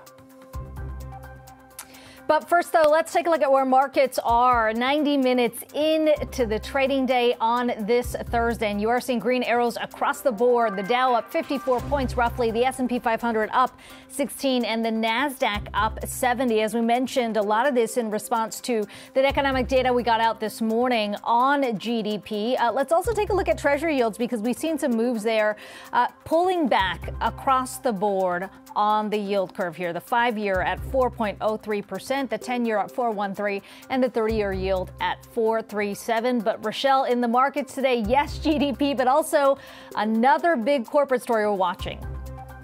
Absolutely. Of course, this morning we're watching arguably the biggest story of the day, Tesla. And that stock extending its losses, currently down almost 11% on the day after the company warned of slower growth in its latest quarterly results. And I'm really interested in Elon Musk's comments on Chinese competition. Let's listen to what he said. The Chinese car companies are the most competitive car companies in the world. Frankly, I think if there are not trade barriers established, they will pretty much demolish most other car companies in the world. So when he's talking about competition from some of these Chinese cars, essentially, though, what he's talking about is some of these cheaper priced models and a bigger, also a range of cars as well. Something that he had the opportunity to do. He had the opportunity to come up with a cheaper car. We're now seeing that potentially coming out in 2025 with this Redwood model. But this was really his crown to lose at this point. And he's actually very lucky at this point that there are those trade barriers that don't allow Chinese EVs to flood the US, as we're seeing that competition in the EU. Yeah, in many ways, Tesla has had what some would argue a first mover advantage for so long, right? In terms of having that brand as we've seen this shift to EVs. But now we're talking about this second phase, if you will, in the transition. And to your point, the Chinese makers really giving Tesla a run for its money. And the question here is, when they start to expand beyond their home market of China, how does Tesla go head-to-head, especially with that pricing? Yesterday, we were talking about that $25,000 car that Tesla is potentially looking into moving forward here, because that cycle of Model Ys and Model 3s, Elon Musk essentially said yesterday things are starting to stall out on that front. What I think is kind of interesting is looking at Tesla's stock move. We have seen it just get battered on the back of those results. Yesterday after hours, today extending those losses down about 10.7%. And Rochelle, the question, this has been the ongoing question for Tesla. Is it a car company? Is it a tech play? And to me, what's interesting is so many analysts that have come out before any of the earnings calls to say this is a tech company, this is an AI robotics company. And yet, when you look at this reaction today, it clearly still, in a significant way, trades on the car side of things, because the AI robotics side simply isn't there. The product isn't there. Elon Musk has all but admitted they are not leading on that. So then what happens to the price of the stock? I mean, today it is a direct reaction, but you have to wonder long term here what that looks like. Adam Jonas put out a note initially before the earnings call, which I thought was kind of interesting, breaking down what he thinks is sort of the price, the value of this stock. At $345 a share, which is where he thinks it should be, he thinks Tesla shares worth only $75 comes from selling electric vehicles. So a bit of a surprising move, you could argue, if that's the breakdown. I mean, not everybody in the market believes that, but this is still moving on the auto side because the AI and robotics bet is still ways ahead. No, I mean, and you raise a good point there. I did think it was interesting in that same note from Jonas. He said that he didn't think that the 4Q earnings result and the earnings call didn't move the narrative in either direction, but it was the fact that we didn't hear much about anything to alleviate the bearishness. So it's sort of letting that narrative run continues to fuel this potential negativity. We're already seeing a slowdown in the EV space. So if you wanted to hear some good news, obviously that's not what Musk does. He's going to tell it how it is. But that's clearly not what investors were looking for, especially as they see him continue to be distracted by making X the everything app. They really did want to see some signs of growth here and really not getting it. Yeah, simply really a lot to parse through in terms of what the valuation of the stock should be. And I'm sure we'll be hearing a lot more from Wall Street on that front. Well, the U.S. economy remains red hot. Fourth quarter GDP came in hotter than expected, growing at an annualized rate of 3.3% versus the 2% that was expected. We've got Michelle Girard, NatWest Global Economics Head of U.S. Michelle, let me get your reaction to the number that we got today and to what extent this alleviates some of those recession concerns. Well, again, another report that beat expectations, beat our own expectations. We had thought we'd be closer to 1.5%. I think in particular, more good news about the consumer here. I mean, it wasn't just a component like, for example, the fact we had a smaller drawdown in inventories. Inventories were expected to be a drag on the number. They're up. If you look at some of the numbers, particularly, as I said, the strength of the beat on the consumer side, it continues to suggest ongoing resilience. And coupled with that, though, good news on inflation. The inflation numbers were in line or perhaps even slightly lower than expected. So for markets, a great combination where you're still seeing economic resilience, but not the inflation pressures. And so you've got almost a best of all worlds or a Goldilocks type of scenario with these numbers. So, Michelle, what do you think will be the turning point? Obviously, the consumer's not going to keep spending forever. They've blown through all their pandemic savings and still seeing that credit card debt continuing to mount up. What do you think is going to be the turning point here? Oh, I wish I knew, because I have to say we have been very skeptical about the ongoing strength of the consumer and the broader economy for, to be honest, far too long. We actually thought we might be already in a recession, and the data, as reported, just continued to come in stronger, whether we're talking about GDP or the retail sales figures, or, just it seems like report after report, the numbers look stronger, despite, as you've noted, some cracks that are appearing, I think, in some of the more anecdotal or survey evidence or evidence of delinquency rates ticking up. I think this morning we saw more evidence with the surveys of regional manufacturing activity coming down, being weaker. Beige Book has cited problems. And I even think in the employment report that looked healthier, the underlying news in that report from last month was not as strong as it appears. So I think the consumer is going to continue to be pressured. As you said, savings are gone. They've benefited from real earnings, inflation adjusted earnings being higher. But as the labor market loosens, as companies, I think, pull back on hiring and some of that strength sort of dissipates, I do think you're going to see a softer consumer and overall economy. We do think we'll be in a recession by the middle of 2024. So, Michelle, with all those factors you just mentioned, how much support do you think the U.S. economy needs in the form of monetary policy to keep this kind of momentum going? Are we talking about 2 rate cuts, 3 rate cuts? I mean, how do you sort of break that down? So, the market is looking for, a lot of rate cuts to begin. Maybe March. I think some of that expectation now has been pushed off a bit. But the market is looking for the Fed to cut rates 5 times or more in 2024. With our recession forecast, we actually think the Fed could be more aggressive than that, cutting perhaps twice as much, getting the funds rate back down to 3 or 3.25%. And it's really not so much about the Fed needing to step on the gas, if you will, to try to help the economy, because again, the economy is showing resilience. It's really more about, with inflation basically kind of at or getting back very close to target, we think it's going to be back to 2% by the spring.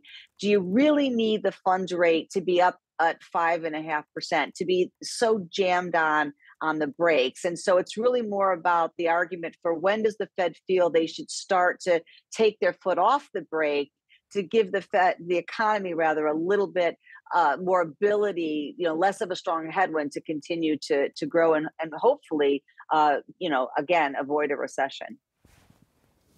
And so,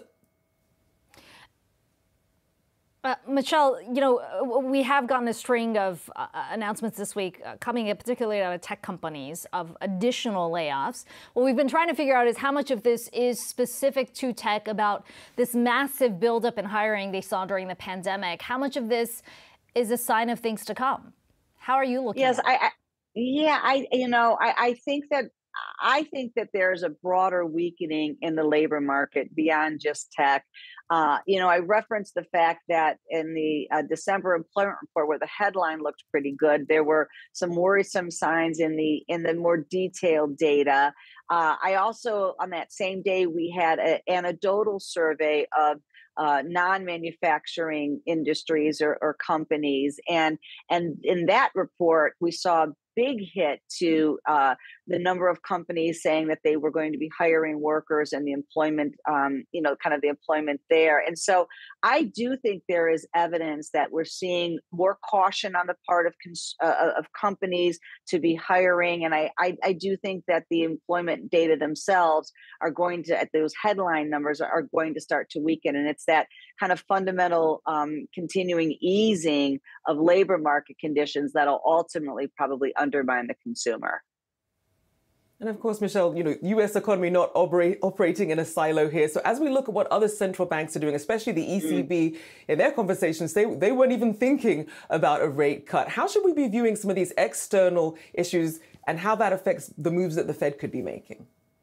Well, I think what we're seeing globally is that all central banks are starting to, the major central banks are shifting from tightening through much of 2023 to easing in 2024. And the question is how much and when.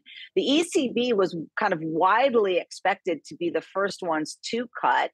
Markets were pricing in cuts as soon as March. The last few weeks, the ECB has really, I think, pushed back against that. But this morning, they left rates unchanged as expected.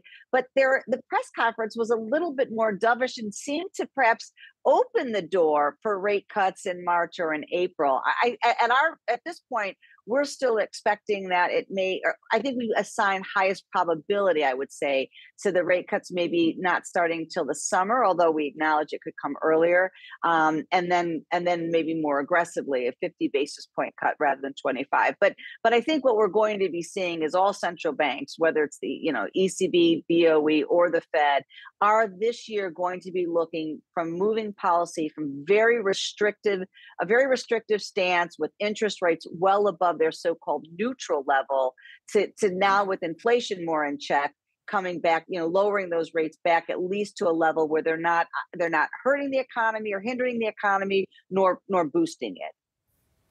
Certainly a balancing act there. They're all continuing to try and follow. Exactly. Appreciate you taking the time for joining us, Michelle Thanks so much. NatWest Global Economics Head of US. Thank you. All right, well, now let's take a look at some trending tickers. We have our eyes on healthcare stocks today. Humana is the culprit driving all of those stocks lower. The company slashed its full-year guidance, saying it's seeing a widening loss in the fourth quarter and signaling more trouble in 2024, all driven by heightened medical costs. Now, we heard this from United Healthcare earlier in the year as well. And it's true, Akiko, they talked about the Medicare side of the business, coming in more than expected. A lot of this pent-up demand that people had when they put off some of those procedures and outpatient treatments during COVID starting to pile up all at the same time here, as we heard from United Healthcare.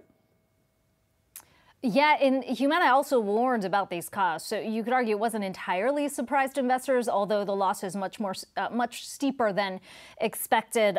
They do have a huge exposure, particularly around Medicare, because that makes up a bulk of their business. So certainly something that is not just particular to Humana, but especially exposed given how their business makeup is. Well, coming up, the hottest debate on Wall Street. That's right, the timing of the Federal Reserve's interest rate cut. We're going to discuss why this earnings season is playing a bigger role in the Fed's rate decision than investors think. That's coming up next.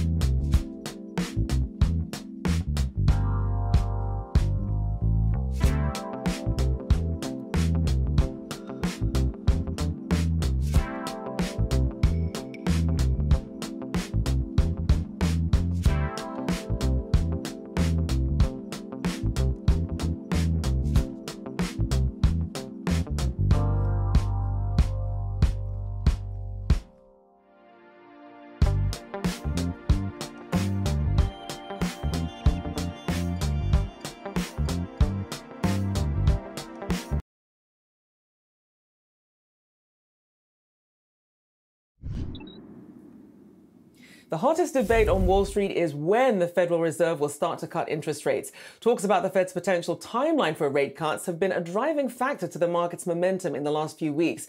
But while the market may have gotten ahead of itself by pricing in the full impact of a possible rate cut decision, our next guest believes that what matters most to the Fed now is earnings season. Let's bring in James Liu, Clearonomics founder and Chief Executive Officer, to weigh in. Thank you for joining us this morning. So, James, how much of an impact will earnings season play into the Fed's decision to cut rates? Because that's not usually something that the Fed tends to pay attention to. They sort of like to cool markets' expectations. Yeah, Rochelle, it's great to chat with you. Basically, when you look at the debate right now in the market, it's no longer about whether or not a soft landing is going to happen. It's really a question about how soft it's going to be. And so that debate about whether it's going to be March or May, whether it's going to be 3 cuts this year, 5 cuts, that depends on the strength, of course, on the underlying economy. And so when you look at the overall market performance last year and that fantastic 26% return we had for the S&P, that was not driven by earnings per se, because we basically had flat earnings across 2023. That was all valuations. And so what will have to happen next in the story for both the market and the Fed is that we need to start seeing corporations start to perform better in terms of earnings. And so a lot is priced in right now. the market right now expects about 10% earnings growth for the next year. And if we see that earnings growth, that will justify both the valuations, but it could potentially also give the Fed confidence that the underlying economy actually is quite strong, that business investment is happening, and that they are on a trajectory where they can start to cut rates in the middle of the year. And based on the results we got so far, James, are you seeing that? Well, Akiko, it's a little bit too early to tell. So we're early in the Q4 earnings season. It looks like earnings are going to come in slightly negative on a quarter-over-quarter basis. But the key here, if you take a step back, is that we had an inflection point in the third quarter of last year where earnings went from this earnings recessionary period to an uptick. And so if you take a look at 2024, that's really what investors are looking forward to right now.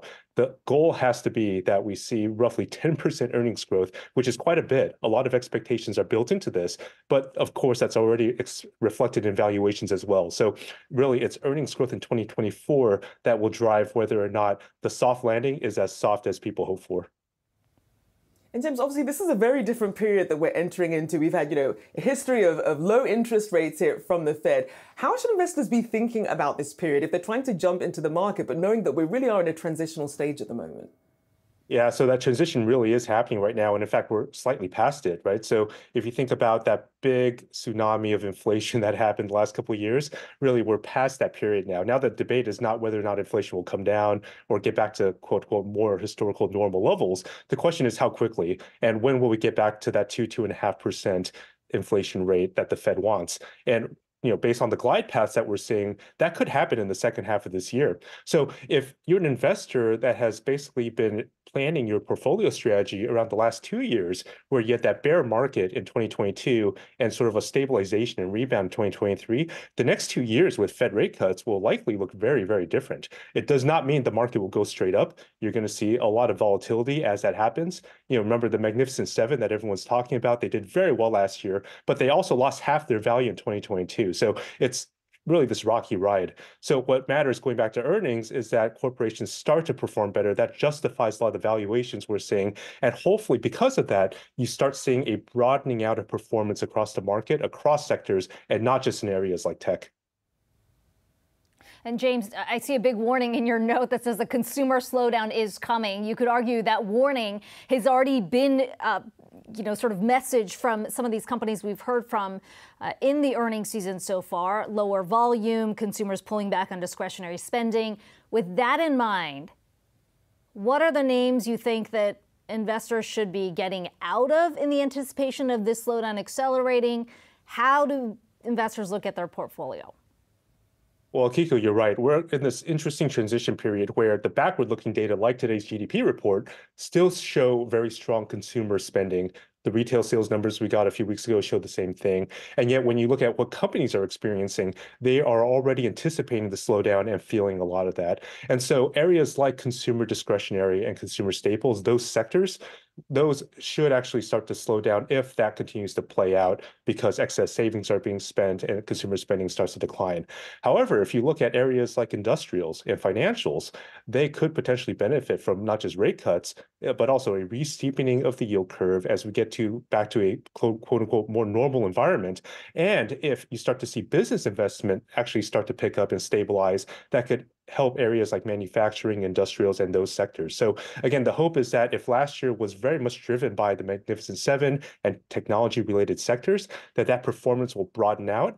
Consumer discretionary, consumer staples will likely see a bit more of a headwind, but areas like industrials, financials, hopefully those start to benefit in the coming year. So, of course, with the Fed in mind and with margins and earnings in mind, and of course, we are in an election year. And you say that elections are less impactful than many investors believe. Why is that? And at what point do markets start to care? Right. So that's a great question, Rochelle. So, of course, elections are important, as voters, taxpayers, as citizens. Very, very important. But from a market's perspective, it's really a different story. It is not the case that when one political party gets into power, either White House or Congress, that you have a market collapse. There's so many stories around this where investors were fearful of this over the last 20 years.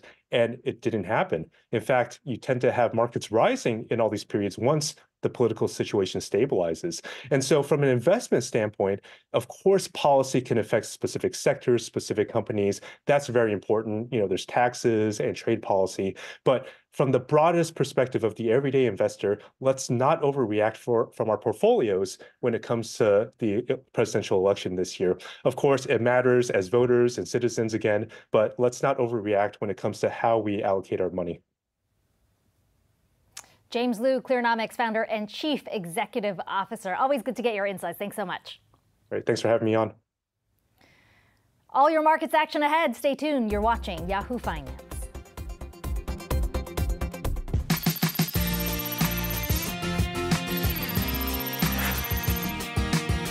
Novo Nordisk is a Danish multinational company that has built itself into a force in the weight loss industry and, by some accounts, created an obesity market out of thin air.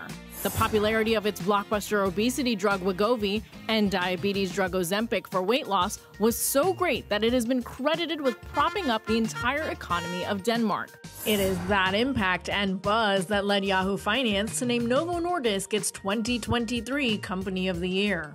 Novo's gross profit in 2023 was nearly $26 billion, or almost a 27% increase year over year, and the stock is on a tear, up more than 50% in the past year.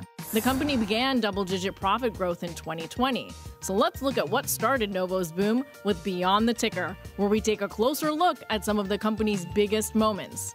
Novo's origins trace back to 1923, when Nordisk Insulin Laboratorium commercialized insulin that its founder brought over from Canada.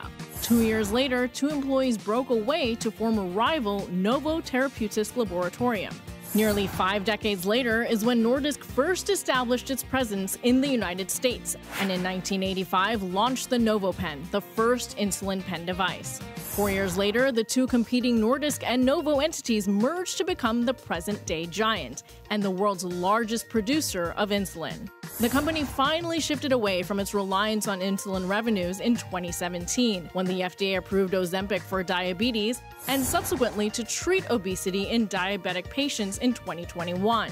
That was the same year Wegovy was approved for weight loss in obese or overweight adults without diabetes. These two products launched a new era in GLP-1s, which have been around since 2005. Since 2020, Novo has been on an acquisition spree, shelling out more than $7 billion on diabetes and obesity biotechs, fortifying its lead in the brand new obesity market.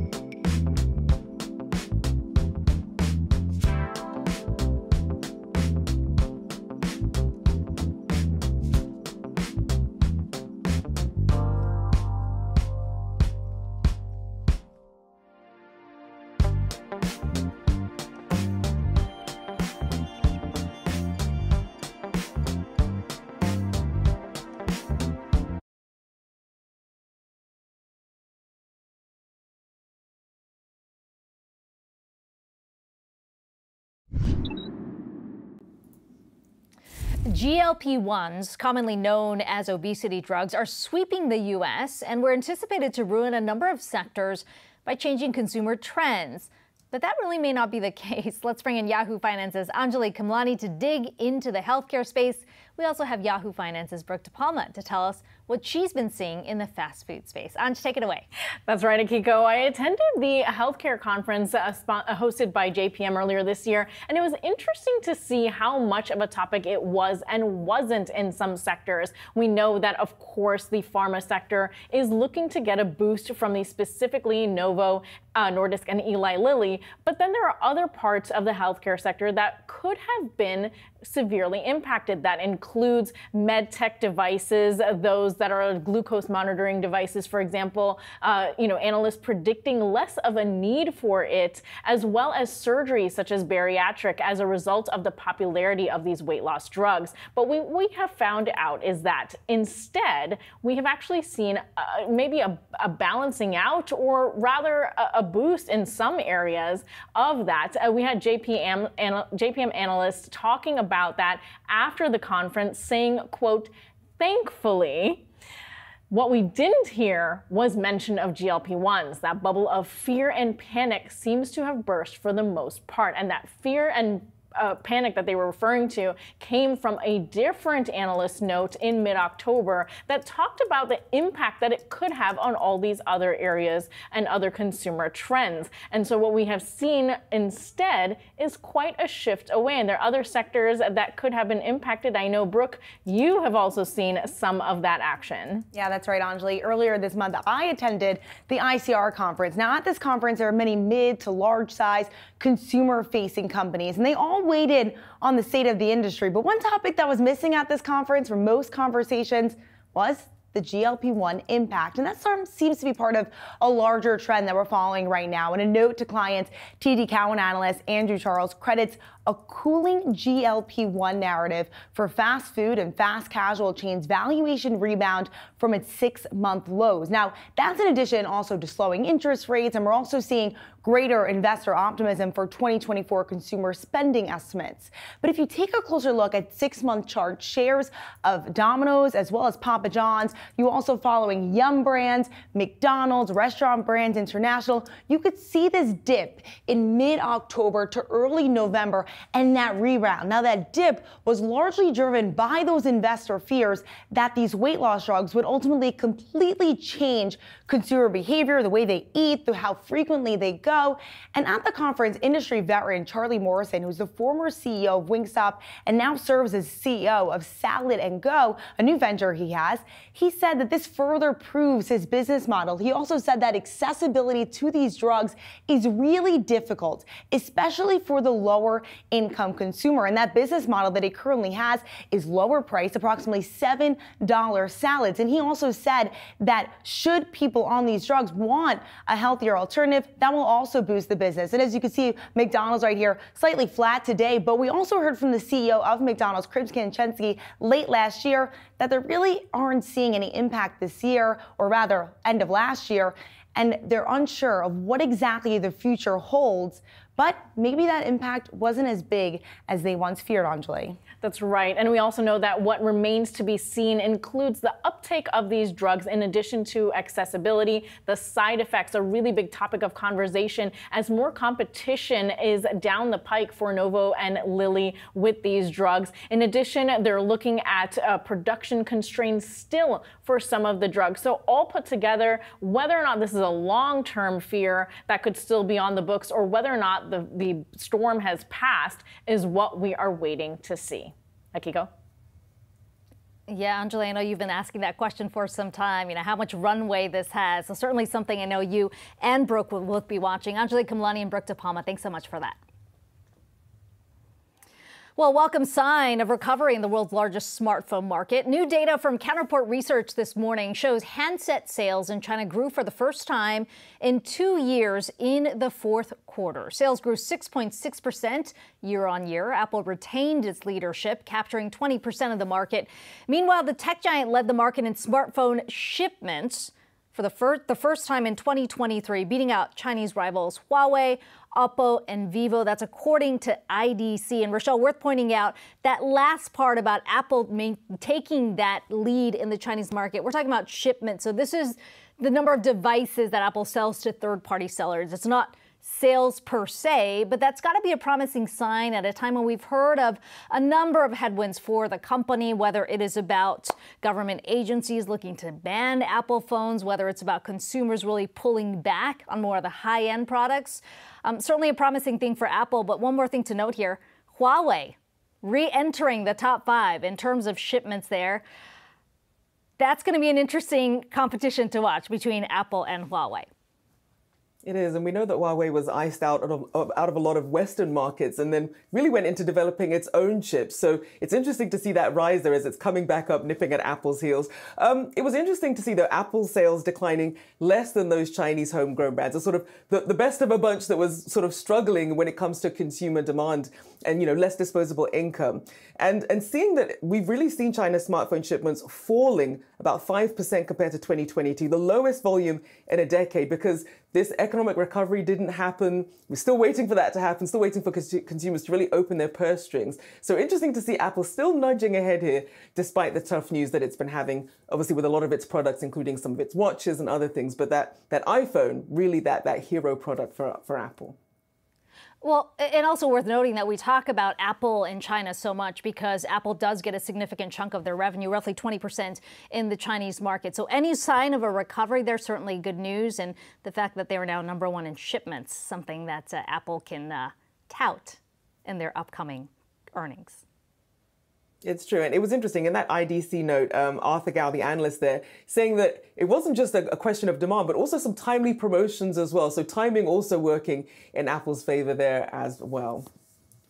All right, we have all your markets action still ahead. Stay tuned. You're watching Yahoo Finance.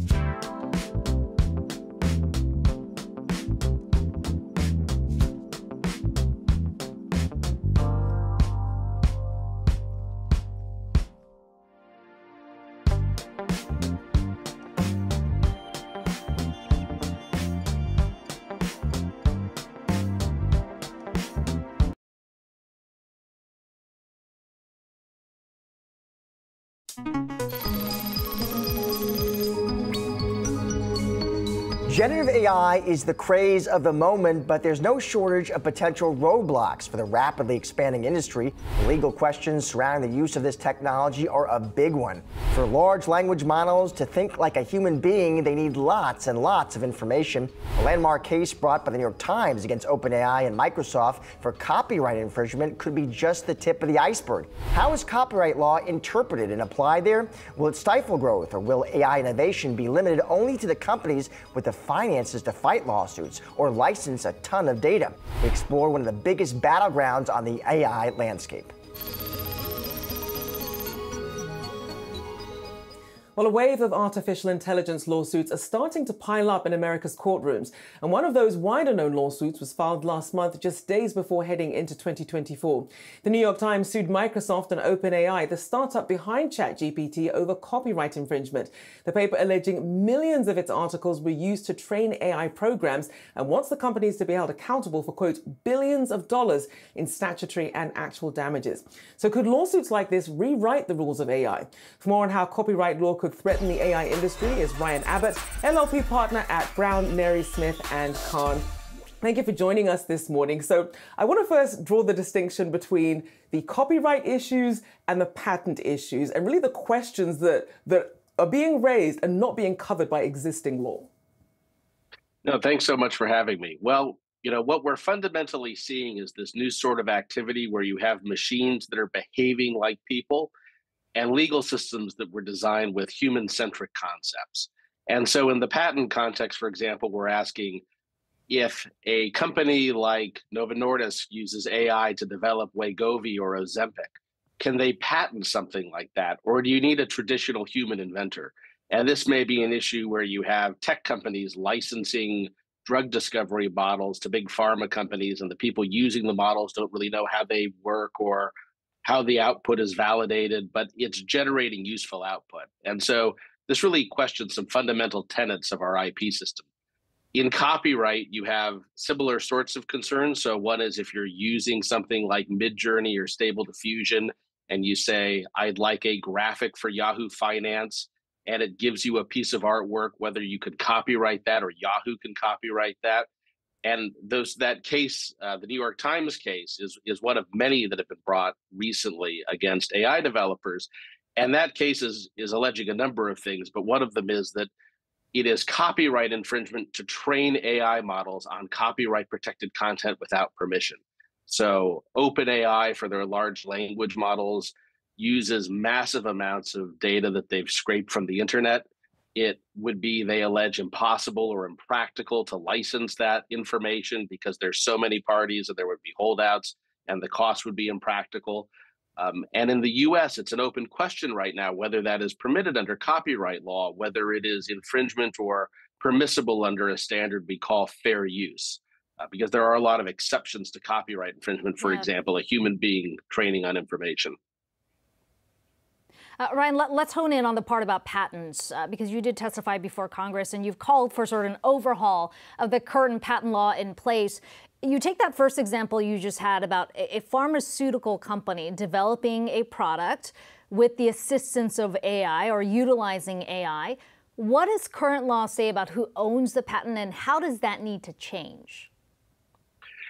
Sure. Well, right now, most inventors don't own their patents. So Novo Nordisk may, employ large teams of research scientists. At the end of the day, the company will generally own that patent. And it is not uncommon in drug discovery to have collaborations between multiple companies, and they'll work out who owns it by contract, and that can be kind of complicated. When an AI gets involved, it gets potentially a little bit trickier as you're asking, who is the inventor? Because we need an inventor to have someone own a patent. The right goes to the inventor, and then it goes to who they've assigned the invention to or who's entitled to it. And you could potentially have a lot of people doing complex things in this scenario. Again, someone can be building a drug discovery model. Someone can be training it on a particular data set. Someone can be using it to generate output. Someone else could be validating the output. And there really isn't law right now on, well, who in that is the inventor? And it can make a big difference to ownership if those individuals are at different companies, especially if they don't have contracts in place or if there's open source models. But right now the law is, and this is recent as of last year, If you don't have someone that you can say that person made an inventive contribution, you can't get a patent right now. And some companies like Siemens have reported that they've been unable to apply for patent applications where human beings involved in this process have said, I didn't do anything inventive. This is just AI output, and it was obviously valuable, and I'm not an inventor. So as AI does more and more in R&D the way it's doing right now in the creative industry, this is an increasing risk for businesses that use AI in R&D. So Ryan, let's say that the law is changed so that a company or individual that owns the AI system can in fact own the patent for any inventions that come through the system. To what extent does that stifle innovation, particularly around the smaller players? Because the argument is that the bigger companies that are out there can fight some of these lawsuits. That's not necessarily the case for some other players. Sure. Well, it's hard to say how this is going to develop. In the creative industry, to a certain extent, the release of these powerful AI models has really helped to democratize creativity. So I have very little creative skill, but if I wanted to make a graphic novel or even a short film, I could use generative AI platforms to help me do something that in the past, realistically only a music or a movie studio could produce. So it may be that the release of, more powerful AI models does return some power to SMEs that are looking to innovate. But on the theory that we have further industry consolidation and there's, a few large pharma companies and a few large tech companies that are driving a lot of AI-enabled innovation. Fundamentally, I think that would still be a pretty good social outcome because, you would have then Pfizer and GSK churning out new drugs, reducing the pipeline for validating those drugs' work, resulting in everyone getting a lot more socially valuable innovation, which is really what the system's designed to do. And it's something where large players do have an advantage right now, including because they can afford the costs of prosecuting patents and litigating them, which can be quite costly. And Ryan, how do you quantify harm in this situation? I know for Anthropic, one of their defenses was that they were looking for their accuser to show harm. But say you repurpose a picture, you've used AI to generate an image or a product. How do you end up quantifying harm if perhaps they're not making a profit off of it? How does that end up playing out? Sure. Well, copyright law is different in every jurisdiction. In the United States, there are statutory damages for copyright infringement and for willful infringement. So someone, essentially knew something was protected by copyright and just didn't care and went ahead with it. You have six-figure statutory damages. So you don't need, in those instances, to prove actual harm. And depending on how you're calculating times of infringement, potentially the damages could be astronomical. This was an issue in the Google Books cases where Google was digitizing libraries and, Authors Guild and other entities alleged that was infringement, and there were potentially at least billions of dollars of damages on the table. Ultimately, the courts decided that was fair use. Alternately, one can seek actual damages, and that does generally require that one is being deprived of some sort of commercial opportunity. So for individuals who aren't commercially artists but have a moral objection to their works being trained on AI systems, and there are a number of such individuals, they generally be seeking statutory damages. It's a fascinating, very convoluted process that's likely to play out here in the months and years ahead. Ryan Abbott, LLP partner at Brown Neri Smith Conn. Really great to have you on today. Thanks so much. All your markets action ahead. Stay tuned. You're watching Yahoo Finance.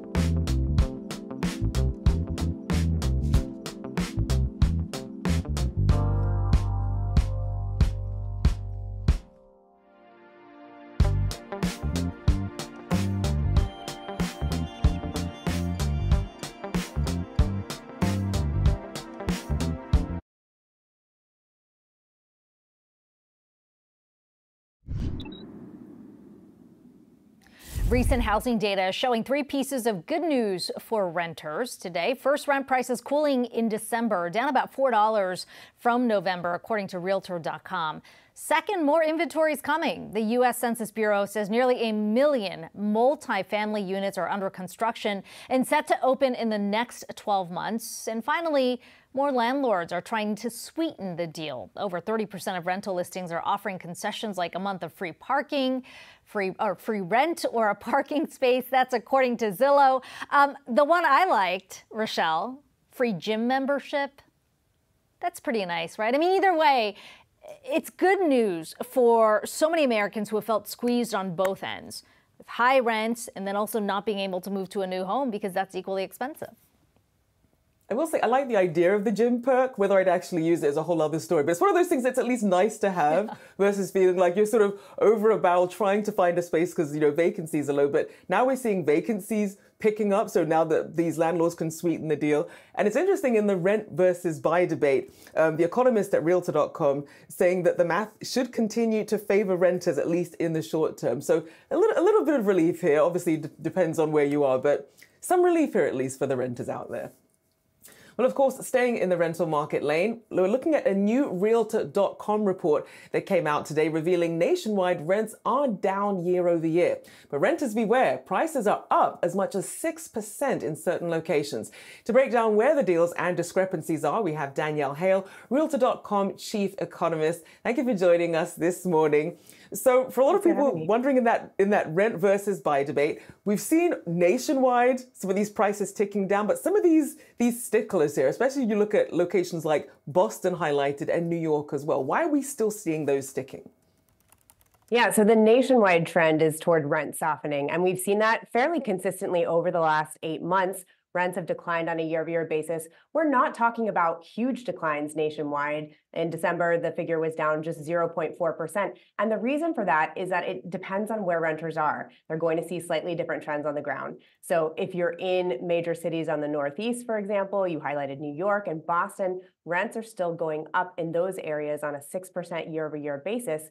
But in parts of the South and in the West, we're seeing rents decline. So depending on where a renter is, they're going to see slightly different market trends. Nationwide, we're looking at rough stability, which is a nice change from the double-digit gains that we had seen in rents in 2022. So it's giving renters' pocketbooks and incomes a chance to catch up. Danielle, what kind of knock-on effect is that likely to have on the housing market? You know, so much of the discussion has been for the mobility or the lack of mobility, with Americans kind of stuck with where they were because they couldn't move to a new rental property. Rents were too high. They couldn't necessarily move to a new home because they couldn't buy. Yeah, I mean, I think we're going to see this free up options for people. And we talked about this in our housing forecast, that even though we expect to see inventory remain relatively low, prices could soften because renters will have more options. And you talked about this in the prior segment, that we see the number of multifamily rental units that are under construction right now very close to a record high. So there's a lot of supply in the pipeline. So we expect to see this softening trend continue. And that's going to give renters' incomes a chance to catch up. But again, it really depends on where you are. We've seen more construction in the South. We've also seen a little bit more in the Midwest, but demand has held up better in the Midwest. So we see these different price trends. And again, it really matters where you are. And so renters want to pay attention to the local trends. I think it's also worth noting that we're tracking asking rents of listings that are listed for rent on Realtor.com. So these are landlords who don't have someone in their home that are trying to get the home rented, or big communities that are trying to get the home rented. But for renters who are staying in place, they might be seeing very different trends. And we know that market rents up until the last year have tended to outpace those rents changes for renters that are staying in one place. So right now, people who have stayed in one place might actually see their rents increase a little bit more than what we're seeing in other areas. So it might pay to look around if you haven't in a while. And Danielle, just very quickly, we have about 30 seconds here. The types of units that people can get the best deal on, whether it's studio, 0 to 2 bedroom, where are the best deals being found there in terms of the types of units? Yeah, so it really depends on the market. In some areas, you're seeing studios do better. In other areas, 2 bedrooms do better. But on the whole, we are seeing breaks generally across the board. So I think whatever size unit you're looking for, you are likely to find softening rents at the nationwide level. And then again, the trends on the ground are going to differ depending on where you are. Certainly, at least some deals to be had, but obviously obviously making sure that everyone does their homework there as they're looking for those rents. Danielle Hale, Realtor.com chief economist, thank you so much. Thank you. All right, well, that does it for now. I'm Rochelle Akufa alongside Akiko Fujita. Thanks for watching. We're seeing markets green across the board as we head into the noon hour. Stay with us on Yahoo Finance.